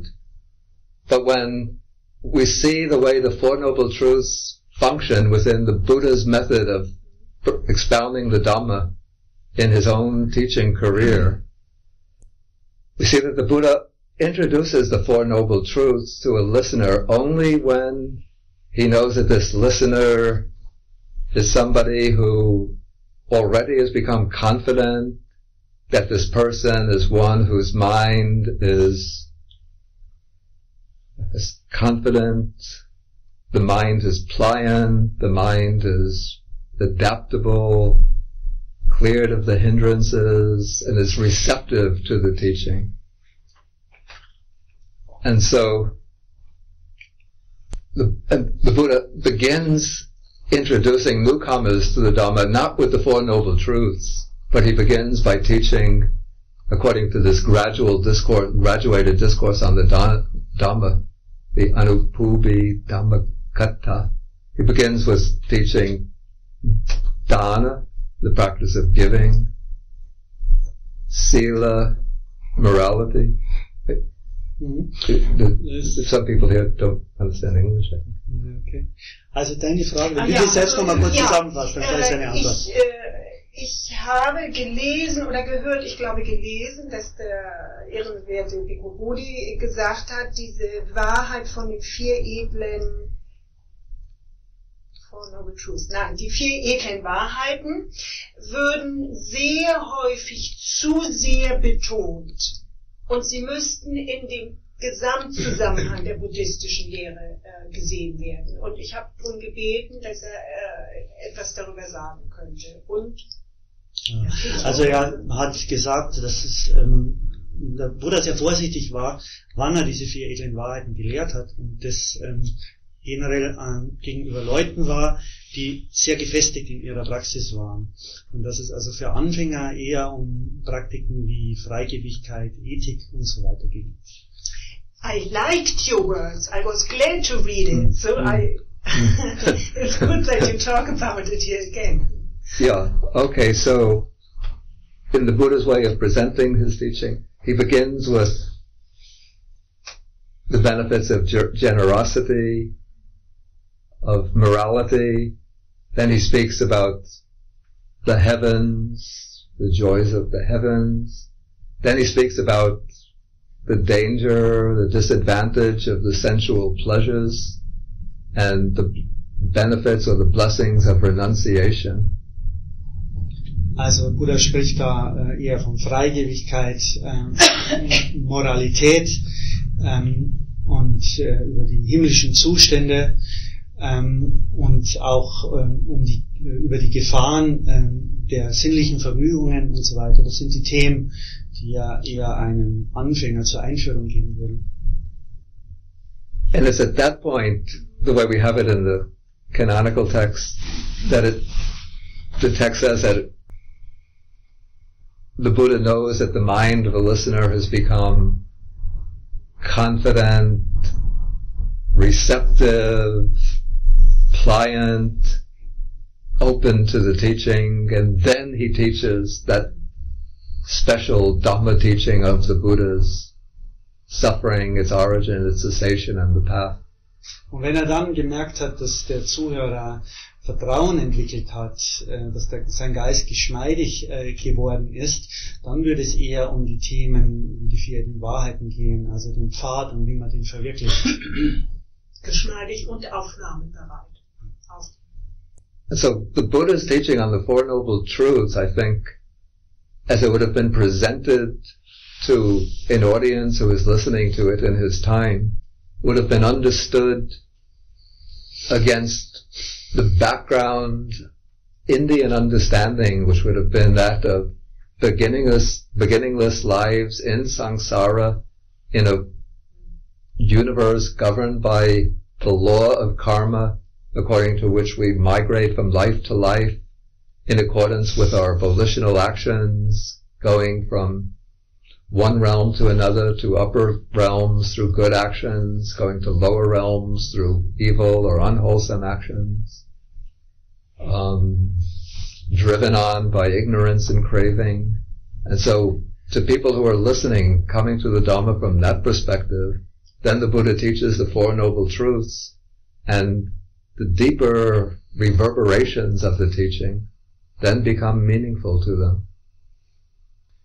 Also, man muss sich vergegenwärtigen, dass der Buddha im geistigen Kontext gelehrt hat, in dem also völlig breit angenommen wurde, dass es ständige Wiedergeburten gibt und ein Auf und Ab, je nach der Qualität der eigenen Handlungen. Und die 4 edlen Wahrheiten sind also auch unter diesem Vorzeichen zu verstehen, dass es also damit um den Befreiungsweg geht, aus diesem Zyklus. But if we come across a book which presents the Buddha's teaching, the Four Noble Truths, and we come at it without that background, then it seems that the Buddha is like a brilliant psychologist, but we lose these rich implications of the teaching. Also, in bestimmten westlichen Büchern, wo es dann eher nur um die 4 Wahrheiten geht, da kann es dann so erscheinen, dass der Buddha ein brillanter Psychologe war, aber es ist dieser Hintergrund zu berücksichtigen, vor dem er diese Lehren gegeben hat zu seiner Zeit. But I think we also shouldn't devalue that aspect of the teaching too, because this helps to make the Dhamma meaningful. I would say today this helps to make the Dhamma meaningful and accessible for many people who can't enter through understanding or accepting the teachings of karma, rebirth at once. Aber auf der anderen Seite muss man natürlich auch diesen westlichen Ansatz wertschätzen, weil ja bei uns viele Schwierigkeiten hätten, mal diese Lehren von Karma oder Wiedergeburt anzunehmen. Und daher ist es durchaus gerechtfertigt, wenn man sich dann eher auf Aspekte wie die 4 edlen Wahrheiten fokussiert. So the Dhamma does have this aspect that's, you say, directly and immediately visible. Ja, also der primär ist natürlich, dass der Dharma diesen Aspekt hat, dass er direkt einsehbar ist, hier und jetzt. Yeah, a direct correlation between the amount of craving that we have in our minds and then the suffering that we experience in our day-to-day life. Weil es gibt natürlich immer diese direkte Beziehung zwischen dem Maß an Verlangen, das wir in uns haben, und dem Maß an Leiden, das wir in unserem täglichen Leben erfahren. Die sind eng miteinander verbunden. And then on that basis we could see that to the extent that we can control and reduce our craving, to that extent we can experience more peace and happiness in our daily lives. Und in dem Maße, wie es uns gelingt, dass wir unser Verlangen reduzieren können, werden wir auch Glück in unserem täglichen Leben erfahren. And then that, for many people, it could help to awaken confidence or trust in the Buddha as somebody who has seen the truth, and then they will be ready to place trust in the Buddha as somebody who has seen a much wider range of truth than what is immediately visible to us here and now. Ja, und wenn wir also praktisch diese praxisbezogenen Lehren des Buddha verstehen und anwenden und sehen, dass sie Gültigkeit haben, dann können wir auch das nötige Vertrauen entwickeln, dass er wohl auch Recht gehabt haben muss, was diese eher metaphysischen Lehren angeht, die nicht unmittelbar für uns nachvollziehbar sind. Question? Ja, nein, machen Sie. Du wolltest noch was sagen? Ja, es bezieht sich direkt darauf, deshalb. Ja, ich habe noch eine Frage aus einer anderen Lehrrede, die aber auch zum Thema passt. Es gibt eine Rede, da heißt es, wenn ich mich so und so falsch verhalten würde, würde ich gar mich selber verachten oder andere würden mich verachten. Oder auch meine buddhistischen Lehrer würden mich verachten. Diese Frage habe ich vor vielen Jahren mal einem klugen Buddhisten gestellt und da wurde gesagt, das wäre eine ungünstige Übersetzung, Selbstverachtung, das sollte man doch lieber nicht tun. So. Da habe ich also jetzt eigentlich jahrzehntelang mal rumgelaufen, habe ich jetzt gerade festgestellt, bei mir, dass ich ohne Selbstverachtung eigentlich gar nicht sein kann. Und zwar, ja, ein Zusammenhang, deswegen meine Frage, ein Zusammenhang zwischen Selbstverachtung, Zweifel, Gewalt und Ego. Und diese 4 Begriffe, wenn der Ehrwürdige da noch was drüber sagen könnte. Das ist jetzt sehr komplex, soll ich es selbst übersetzen? Oder, ja, bitte. Du kannst ja gut übersetzen. He once came across a sutta where it said that if one behaves in such a way, then one would despise oneself in a bad way. Then one would despise oneself and others would despise one and so on. And in German the word is Selbstverachtung, andere would verachten. And he always was wondering whether that's the right, correct translation or not, whether that's actually a quality to have. And diese 4 Qualitäten, nennen Sie die nochmal? Ja, die 4 Qualitäten scheinen mir in einem Zusammenhang zu stehen. Selbstverachtung, Zweifel, Ego und Gewalt. Also Vihingsa. Self-despising, doubt, ego and violence seem to be in close correlation. He says. So, was ist Ihre Frage? Ob das zutrifft, dieser Zusammenhang? Ob ja, Selbstverachtung ob er eine zutrifft und ob der Ehrwürdige dort noch einige Hilfestellungen geben könnte für diesen Zusammenhang. Does this correlation apply? I mean, is it correct what he says, that these 4 qualities are closely linked? Or would you want to add something to that? I think the sutta says that if somebody behaves like in this unwholesome way, one of the disadvantages is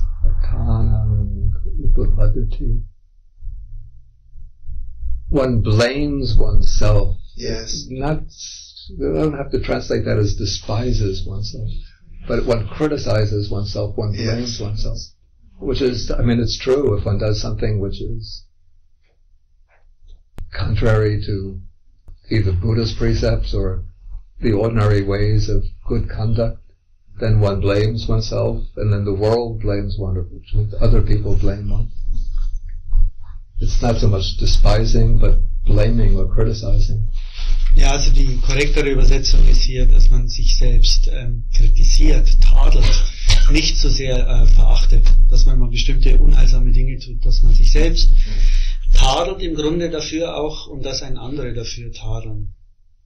Das ist nicht verachten überhaupt nicht. Du hast eben,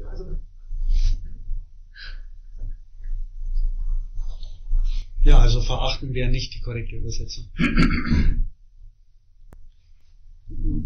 Ja, oder andere. Also ich hätte gern nochmal zu den 5 Fähigkeiten und 5 Vermögen Indriya und Bala. So wie ich den Mann verstanden habe, hat er gesagt, dass diese chinesische Konkordanz da noch was dazufügt.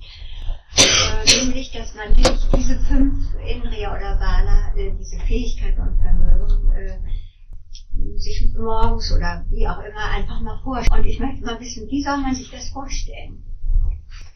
Wie macht er das? Wie praktiziert er das?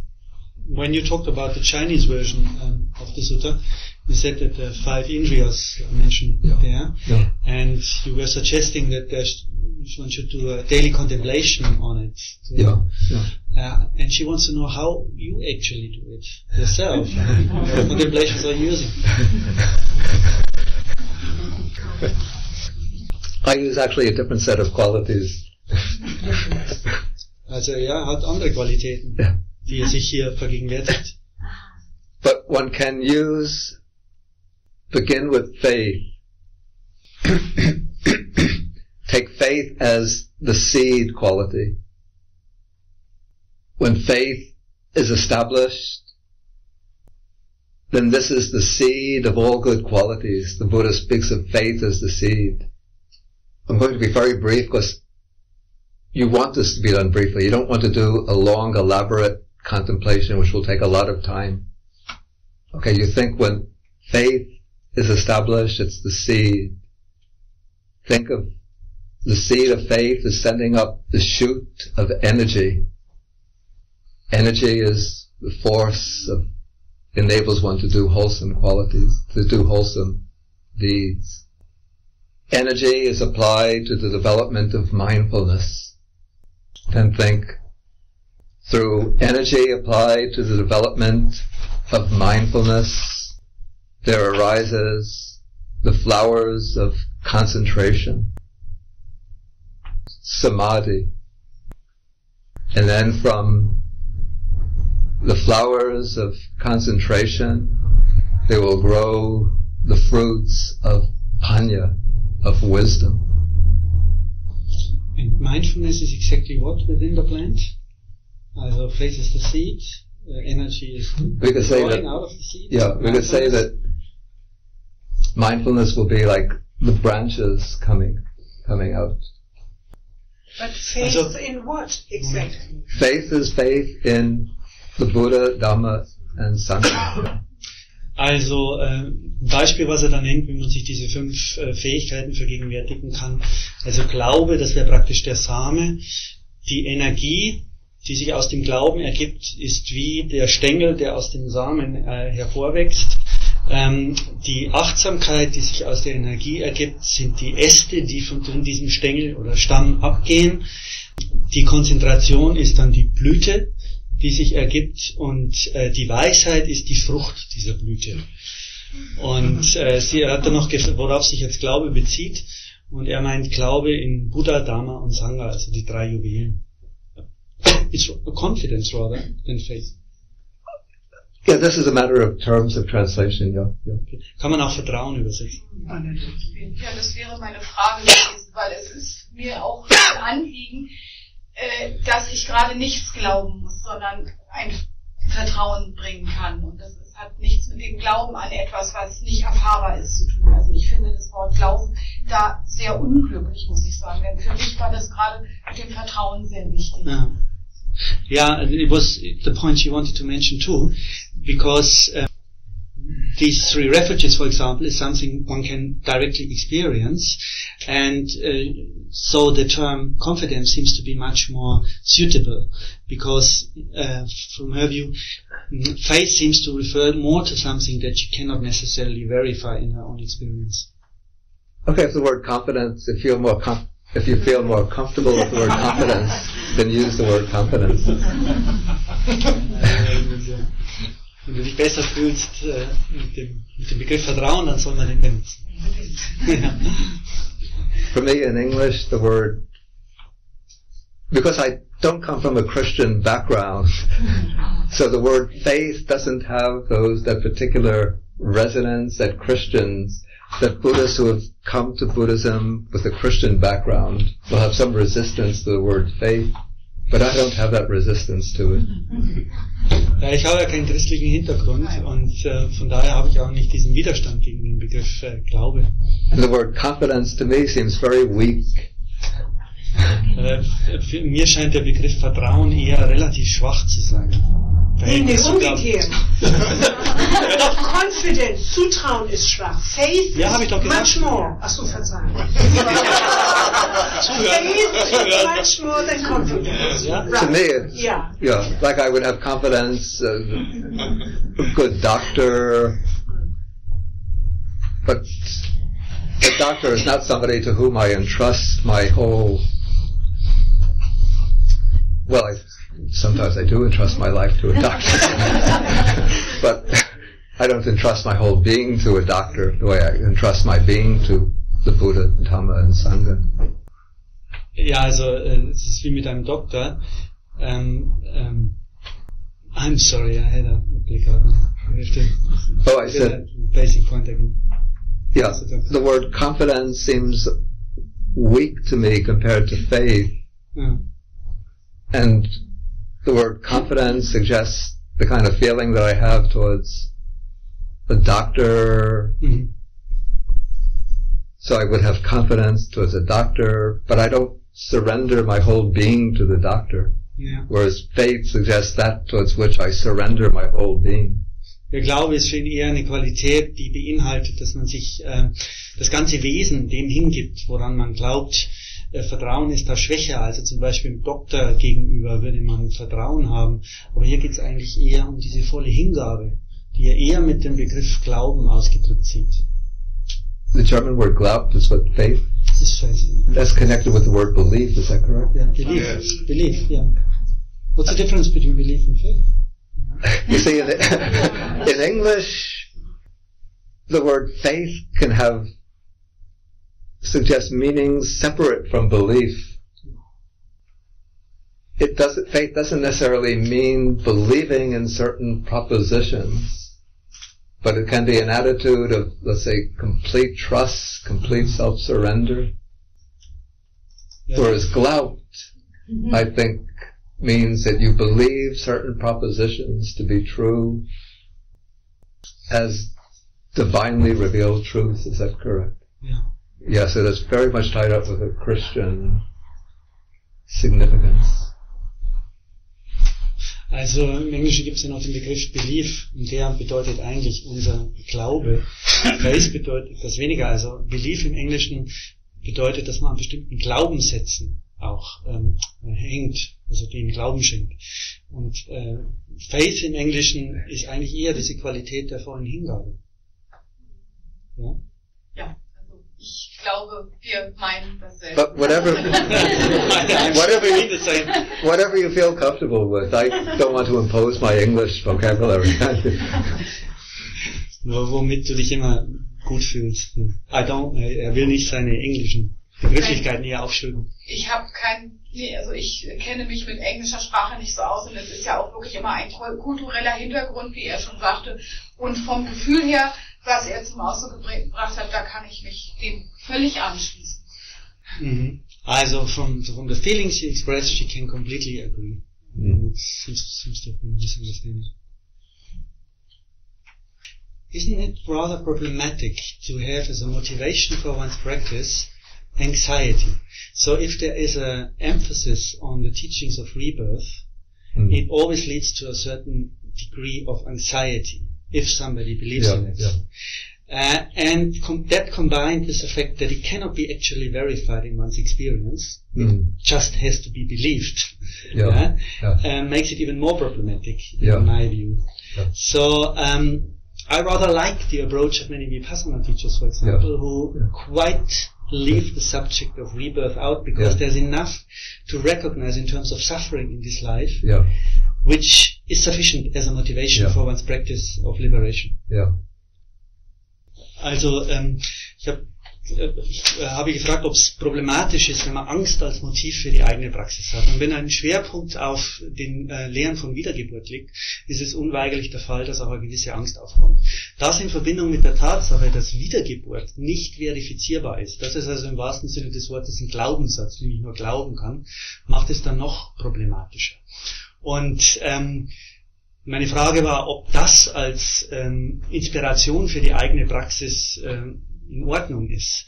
Und ich schätze so den Ansatz des Vipassana. Viele Vipassana-Lehrer lassen ja das Thema Wiedergeburt weitgehend außen vor.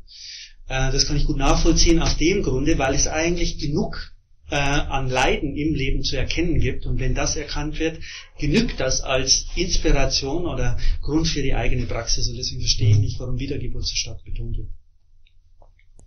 Also für das eine Leben würde ich mich nicht anstrengen. Nein.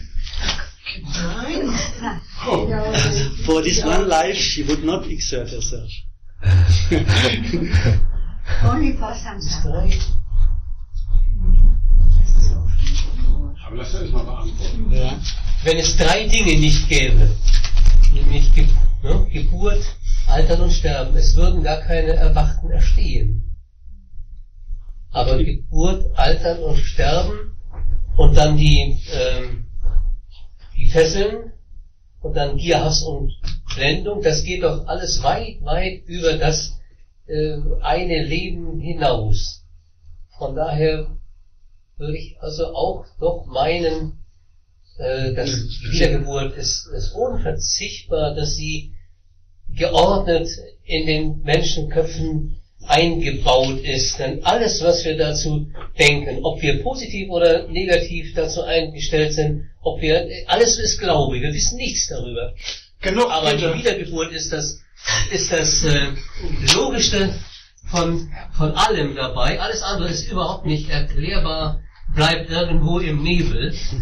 Und von daher würde ich doch meinen, das kann man nicht aussuchen. Geburt, Alter und Krankheit bezieht sich voll und ganz auf dieses Leben. Ebenso Verblendungen. Das ist in keinster Weise ein Hinweis auf Wiedergeburt. Das ist Leiden, das man hier in diesem Leben erfährt.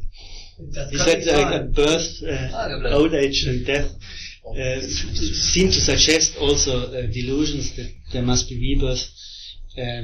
Was one of the points he said. And I said in defense of my argument that these are qualities that very much refer to this very life. They imply suffering in this very life.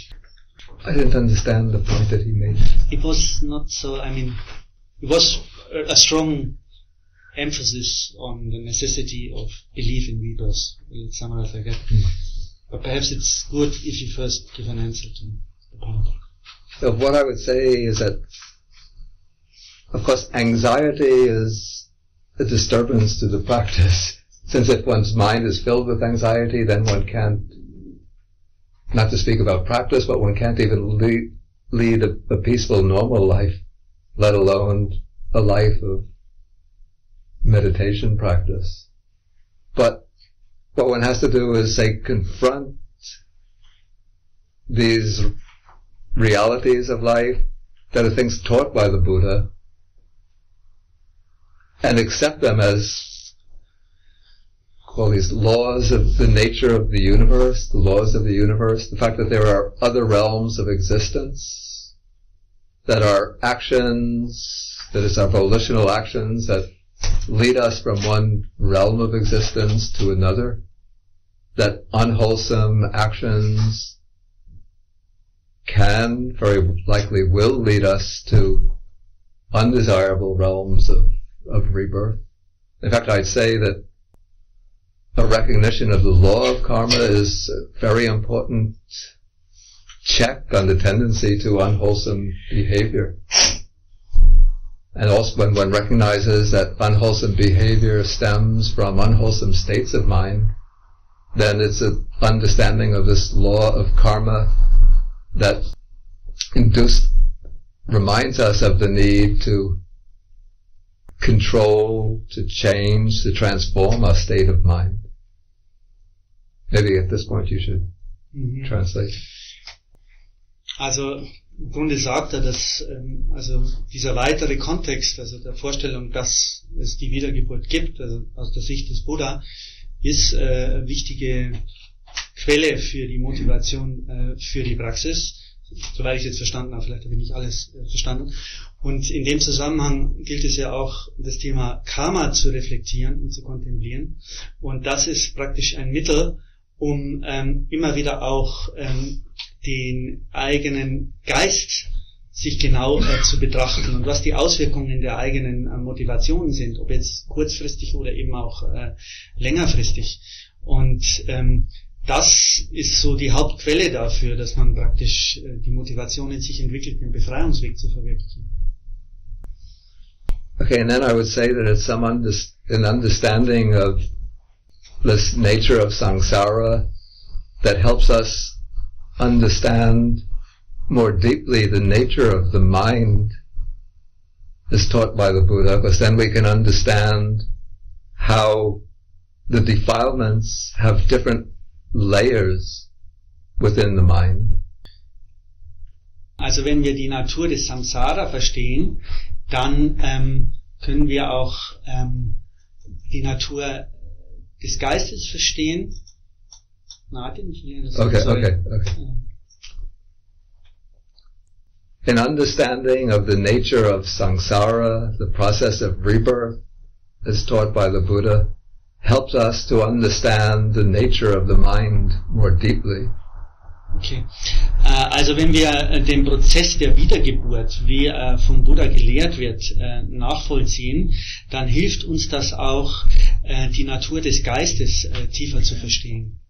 Because we then understand that our bondage to samsara is sustained by the deepest layer of defilements within our own mind. Weil dann verstehen wir, dass unsere Bindung an den Daseinskreislauf, den Samsara, bedingt ist durch die von den tiefsten Verblendungen in unserem Geist.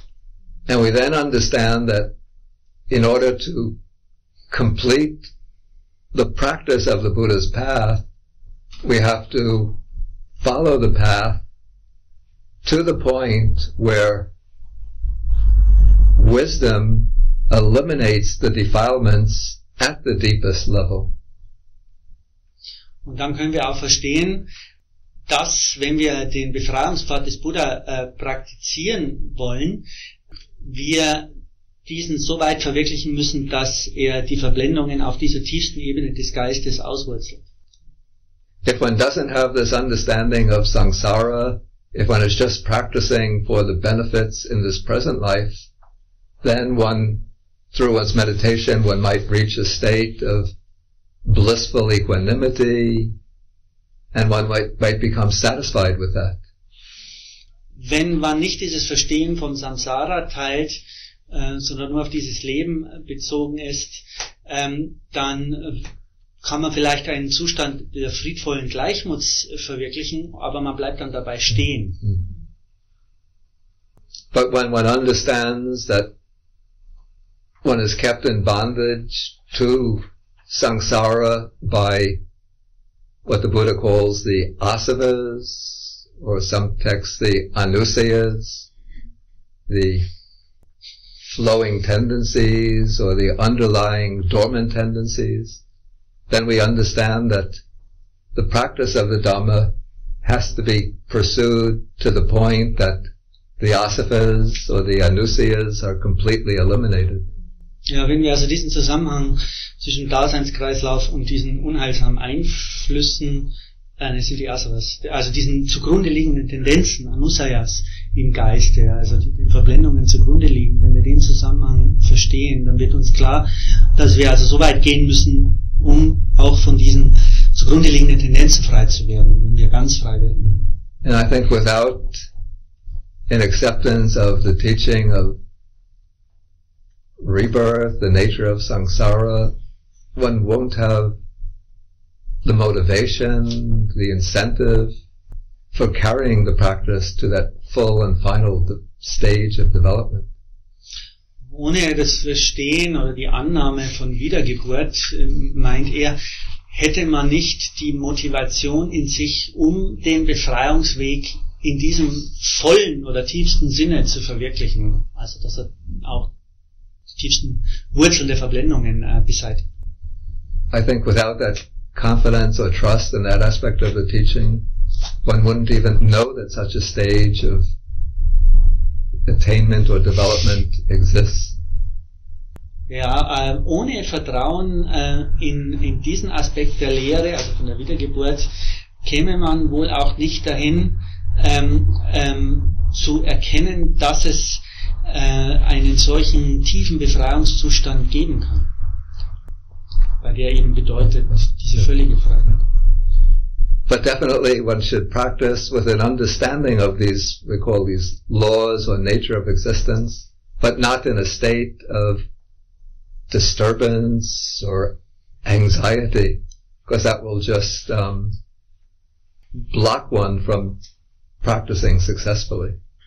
Ja, also man sollte da einen Mittelweg gehen, dass man praktiziert mit einem Verstehen dieser Lehren, aber ohne ein Gefühl von Angst oder gestört sein, weil das würde die Praxis behindern.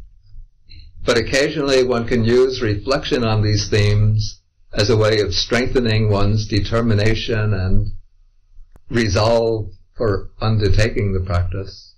Aber man kann gelegentlich Reflexionen über diese Themen anstellen, um die eigene Entschlossenheit zu stärken, also diesen Befreiungsweg zu verwirklichen.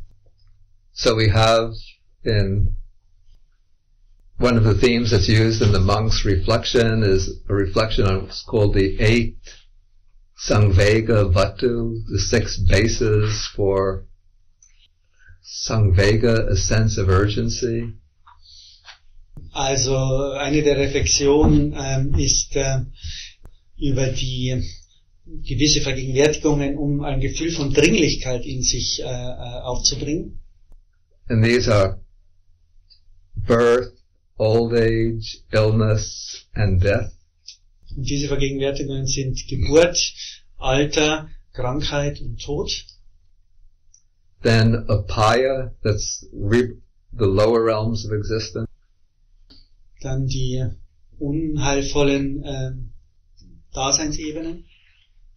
Then the suffering that we've undergone in the past in samsara. Dann das Leiden, das wir in der Vergangenheit im Daseinskreislauf bereits durchgemacht haben. Then the suffering that we might have to undergo in the future in samsara. Und das Leiden, das uns vielleicht in der Zukunft im Samsara bevorsteht. And then the 8th one is the suffering bound up in the search for food. Ja, und dann auch das Leiden, das da mit der Suche, der ständigen Suche nach Nahrung verbunden ist.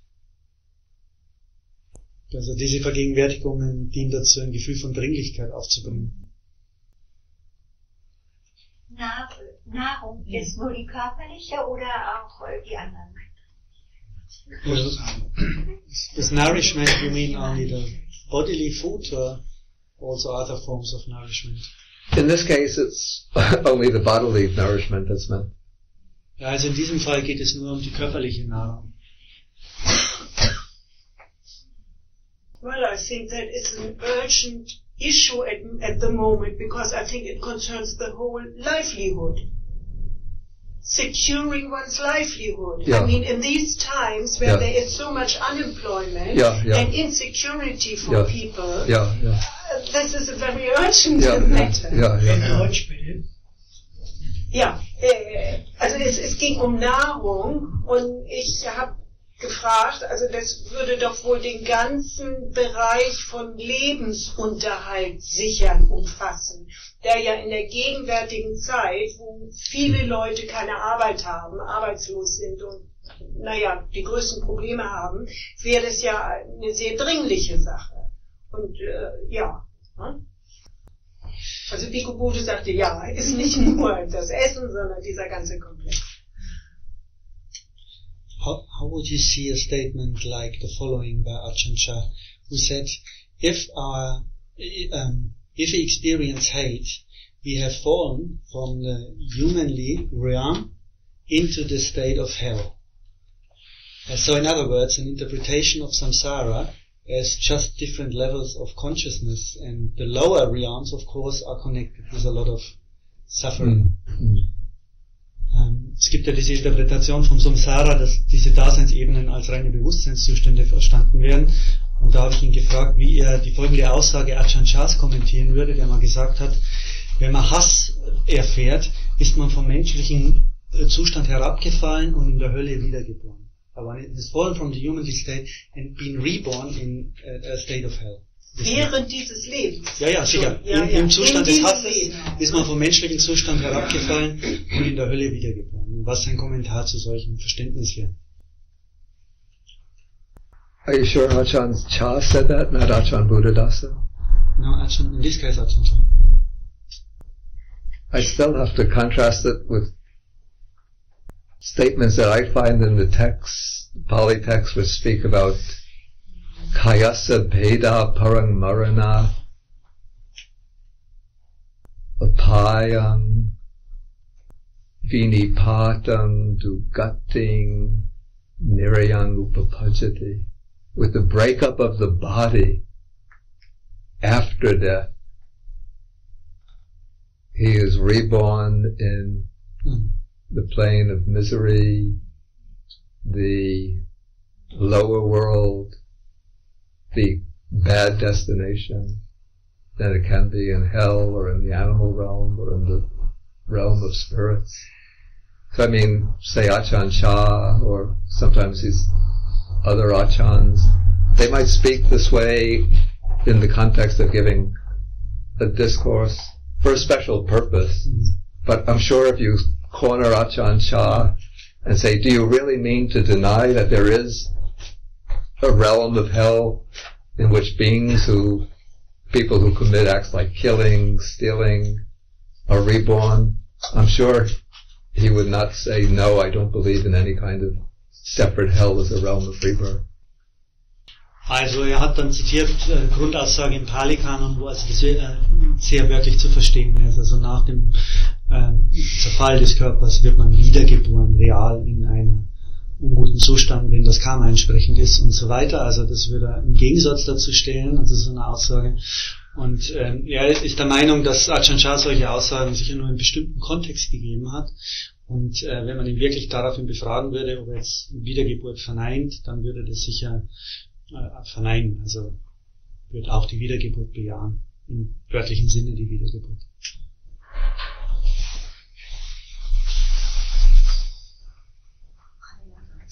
Also ich bin buddhistischer Anfänger, aber ich habe jetzt mit Wiedergeburt, weil ich habe so verstanden, wenn ich jetzt in diesem Leben jetzt so mein Geist so entwickle und so diese Leben so diese von Gier und Verblendung, von Schmerz, Hass und alles so mich befreie, dann befreie mich wirklich so und diese Samsara, diese Kreislauf entrinne ich. Also ich werde nicht mehr wieder geboren, also weil ich diesen Zustand erreicht habe. Denn Wiedergeburt ist auch eine Gier, dass ich wiedergeboren will. Aber wenn ich auch davon befreit werde, dann laufe diese Kreislauf auch nicht mehr, dann ich werde auch nicht wiedergeboren. So verstehe ich. Yeah, so she says that if these qualities like greed and so on, they are the engine that keeps the samsara going. So if I am free from them, then I will not be reborn. Yeah. And that's how she understands it. Yeah. Yeah, that's correct. Deswegen ich will jetzt konzentrieren jetzt auf meinen Geist, ne?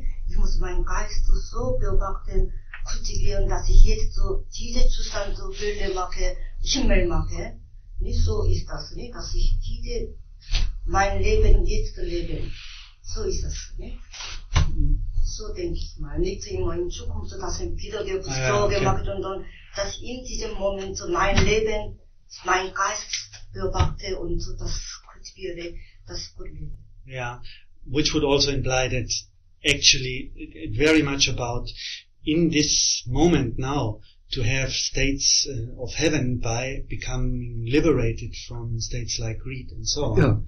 And that's what for her the path is mainly about. Anyway, what I say, if anybody has trouble accepting the idea of rebirths, other realms of existence, don't worry about it and don't struggle with it. Just put it in brackets, but don't deny it and don't fight against it, don't argue with it. Just put it in brackets and practice the aspects of Dhamma that one could see for oneself here and now. Ja, er würde also einfach vorschlagen, dass wenn jemand Probleme hat mit dem Thema Wiedergeburt, dann sollte man es einfach in Klammern setzen und sich fokussieren auf die Aspekte des Dharma, die also mit der Praxis und der Befreiung hier und jetzt zu tun haben. But also study the teachings that have come down in the canonical texts, and then that helps one to develop a broader picture of the Dhamma and to see the teachings within which the practice unfolds. Ja, aber man ermutigt auch dazu, dass man also die Lehren, die originalen Lehren auch studieren sollte, um den weiteren Kontext kennenzulernen, in dem diese Befreiungslehren gegeben wurden und zu verstehen, ja, welchen letztlichen Zielen die eigentlich dienen. Gibt's noch Fragen oder reicht's? Ist schon spät? Ja. Thank you very, very, very Okay. much. Ja, thank you very much. Und auch Herr Gruber, Ihnen vielen Dank fürs Übersetzen. Ja. Danke für die Aufmerksamkeit, die lange. Herzlich bedanken bei Bhikkhu Bodhi, bei dir auch, Hans, für die wirklich hervorragende und fachgerechte